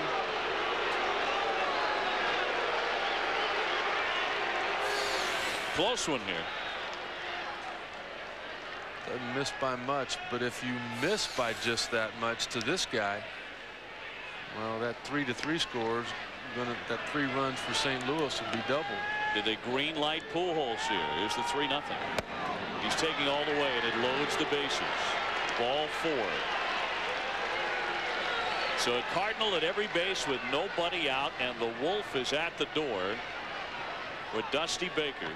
Well, Dusty's sending Benito out there to talk, but I think he's already made up his mind. He's just going to make sure that Rob Nen is good and ready. Yep. Here comes the pitching change. Rob Nen will be brought into a situation in which he has been dynamite in his career. A bases loaded spot. But it's a tie game, and he's trying to prevent the Cardinals from scoring a go-ahead run here. We're in the 9th, and we'll be back in a moment.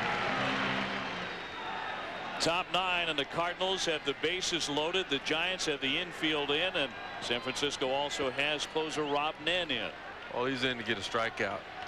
You wouldn't mind having that ground ball sharply hit to somebody, possibly turning a double play. But he, over the course of his career, is going to strike out more people than Tim Worrell is. That's why Dusty went this route.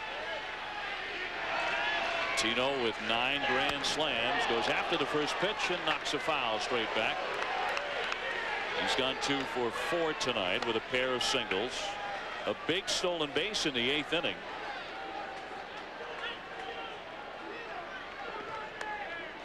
First fastball from Rob Nen came humming in there at 97 miles an hour.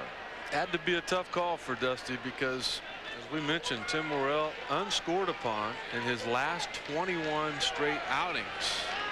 But look at Nen in his last 14 games. No earned run. Popped up. Backing up Aurelio.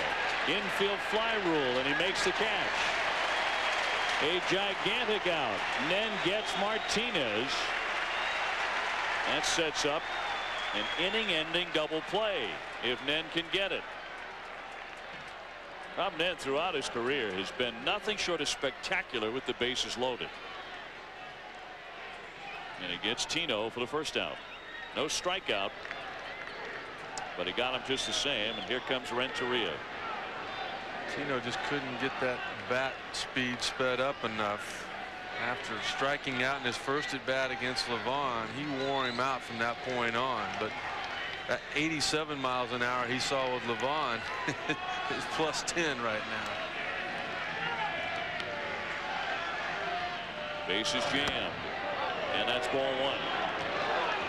Edgar Renteria, throughout the first part of the game, faced his old friend from the Florida Marlins and World Championship team, Livan Hernandez, and Rob Ned was also a key member of that team. He was the closer.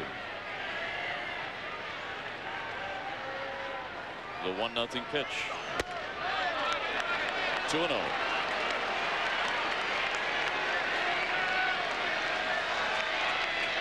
A man at every base for the Cardinals. Polanco at third. Jim Edmonds at second. Albert Pujols at first. Renteria in the box. A 3-3 tie. 1 out in the ninth. Right through it. 2-1. Another blistering fastball by Ned. Aren't many people that can do this. Tell you what's coming. Bases loaded, 1 out, 2-0. That's what's coming, a fastball. And you don't come close to it.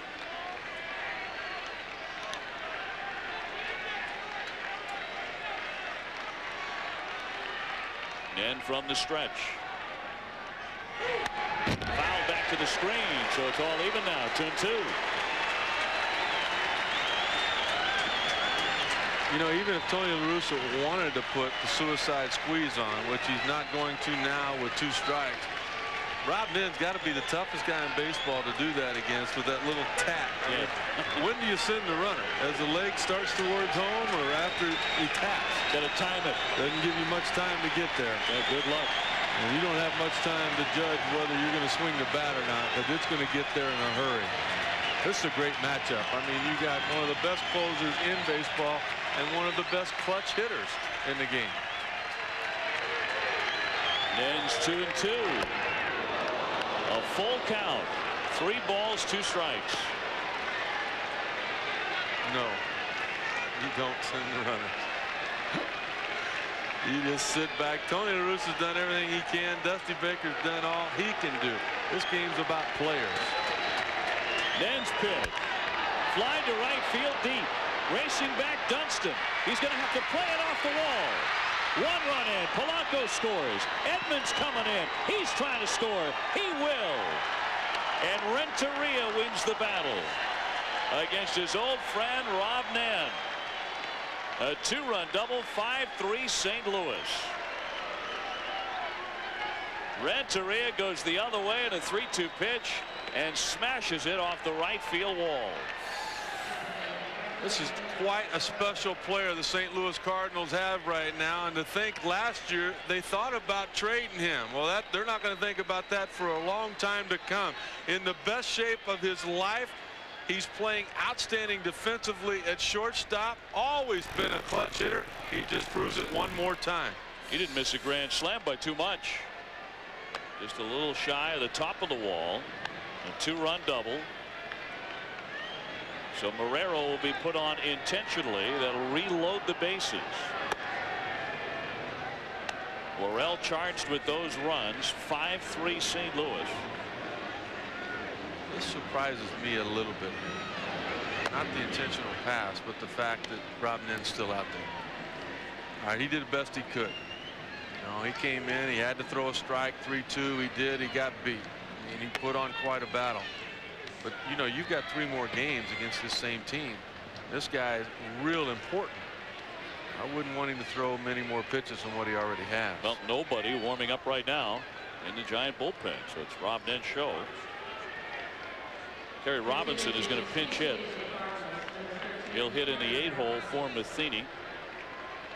Tell you what, though, Mike Matheny, if the St. Louis Cardinals hang on for the win, will have had his fingerprints all over this one. Tell him not to go anywhere, because we may want to interview him when it's over with as the star of the game. Yeah. Even though he got pinch hit for. Infield in about as close as you can possibly get for San Francisco. All filled up, just one out in the ninth.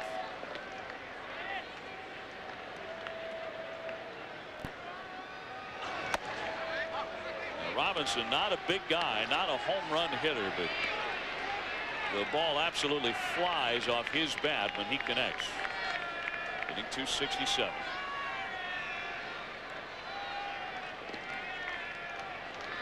Ends 2-0. 3-0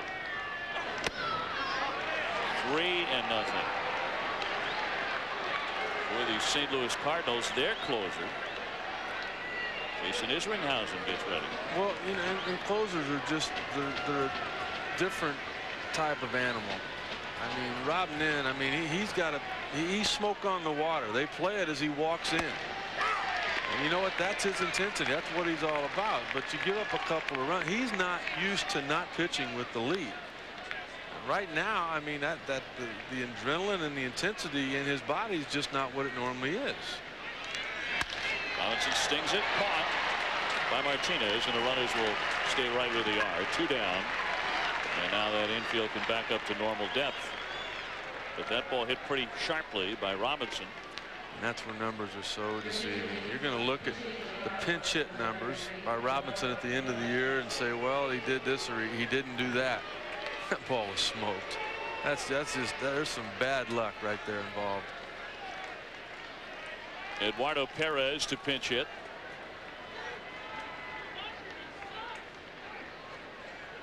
So he becomes the 8th Cardinal to swing here in the 9th inning. An inning that started 3-3. But because of the Renteria bases loaded 2-run double, St. Louis has a 5-3 advantage. Still loaded up. Eduardo couldn't hold up on the fastball, and it's 0-1. Arizona has already won, so just to remain 1 game back, the Giants are going to have to rally in their half of the ninth and pull out a win for Dusty Baker. Fly ball left field. On the move, Goodman. He'll haul it in for the out. They'll leave him loaded, but the Cardinals get 2 on the Renteria bases loaded hit. Isringhausen comes out of the bullpen to try and secure it for the Cardinals. They lead it 5-3. Well, the crowd of just over 40,000 looking to rally their Giants. St. Louis with a 5-3 lead as we go to the bottom of the ninth. Gary Robinson stays in the ballgame to play right field, but Eli Marrero remains in to catch. He goes behind the plate, and the man he'll receive is the St. Louis closer, Jason Isringhausen. He comes in 2-1. He is bidding for what would be his 23rd save of the year. Just another reason why a lot of people think this St. Louis Cardinals team has all it takes to win it all. Isringhausen coming over from the Oakland A's, another one of those acquisitions. And you know what? The Cardinals aren't through. Picking up Chuck Finley, as we talked about earlier, there's talk that they may go get more. A big lift that they could get would be getting Woody Williams back. Well, let's see if as you look at Finley, let's see if the Giants can mount a comeback. Goodman leads off the bottom of the ninth, taking a strike. He's gone 0 for 4. How about the resiliency of this team? I mean, they won't quit. I'm talking about the Cardinals. I don't care how jaded you are, how much baseball you've seen, and how you may feel you've seen it all. This Cardinal team, it's impressive. And it might be the closest knit clubhouse in baseball after all they've been through. You made the point earlier, the teams having gone through the tragedy and all the injuries the Cardinals have, they go one way or the other. They either fall apart or they tighten up. They've certainly tightened up. That one almost got Goodwin on the foot.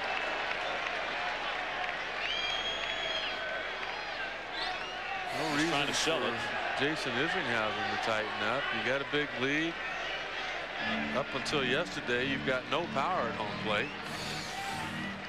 Hitting that home run, it's kind of a rare thing for him, not really his forte.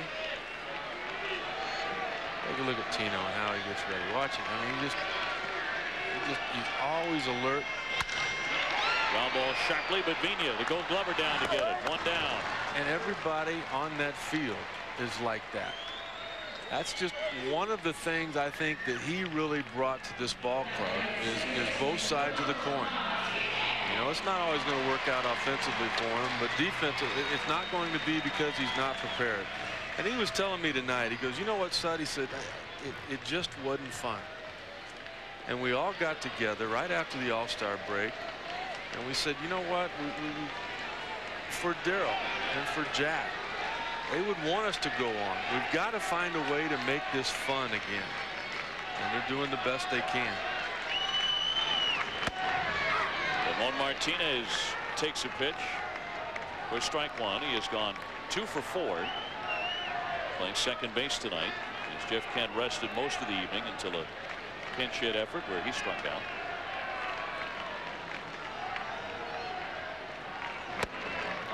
The Cincinnati Reds, by the way, have lost to the Pittsburgh Pirates. So if the Cardinals hang on for this one, they'll improve to 4.5 over Cincinnati.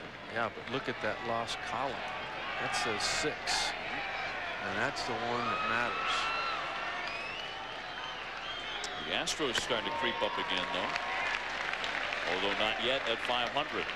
I think losing Shane Reynolds really hurt their chances. That was a consistent 12 to 15 wins and 7 innings a night they could count on and have for a long time. It's not there anymore. One out here in the bottom of the ninth. Bases are empty. 5-3 St. Louis. To right but foul. You know, I was talking with some fans of the Cardinals in St. Louis last week, and you know they always pull for their team, but they were saying how they've never pulled for a Cardinal team more than they are this one. And I've talked with other fans of other teams, and you know, when they're not playing our team, we're pulling for the Cardinals. I mean, it's just neat to see the whole baseball family trying to help these guys out with all they've been through. The 2-2 from Isringhausen. Just a little bit low. This one looked pretty good. Martinez took it. Was it low or outside, or did it miss at all? Wasn't low. Might have been a tad outside, but I tell you what, Jim Wolf's done an outstanding job tonight. Not many arguments.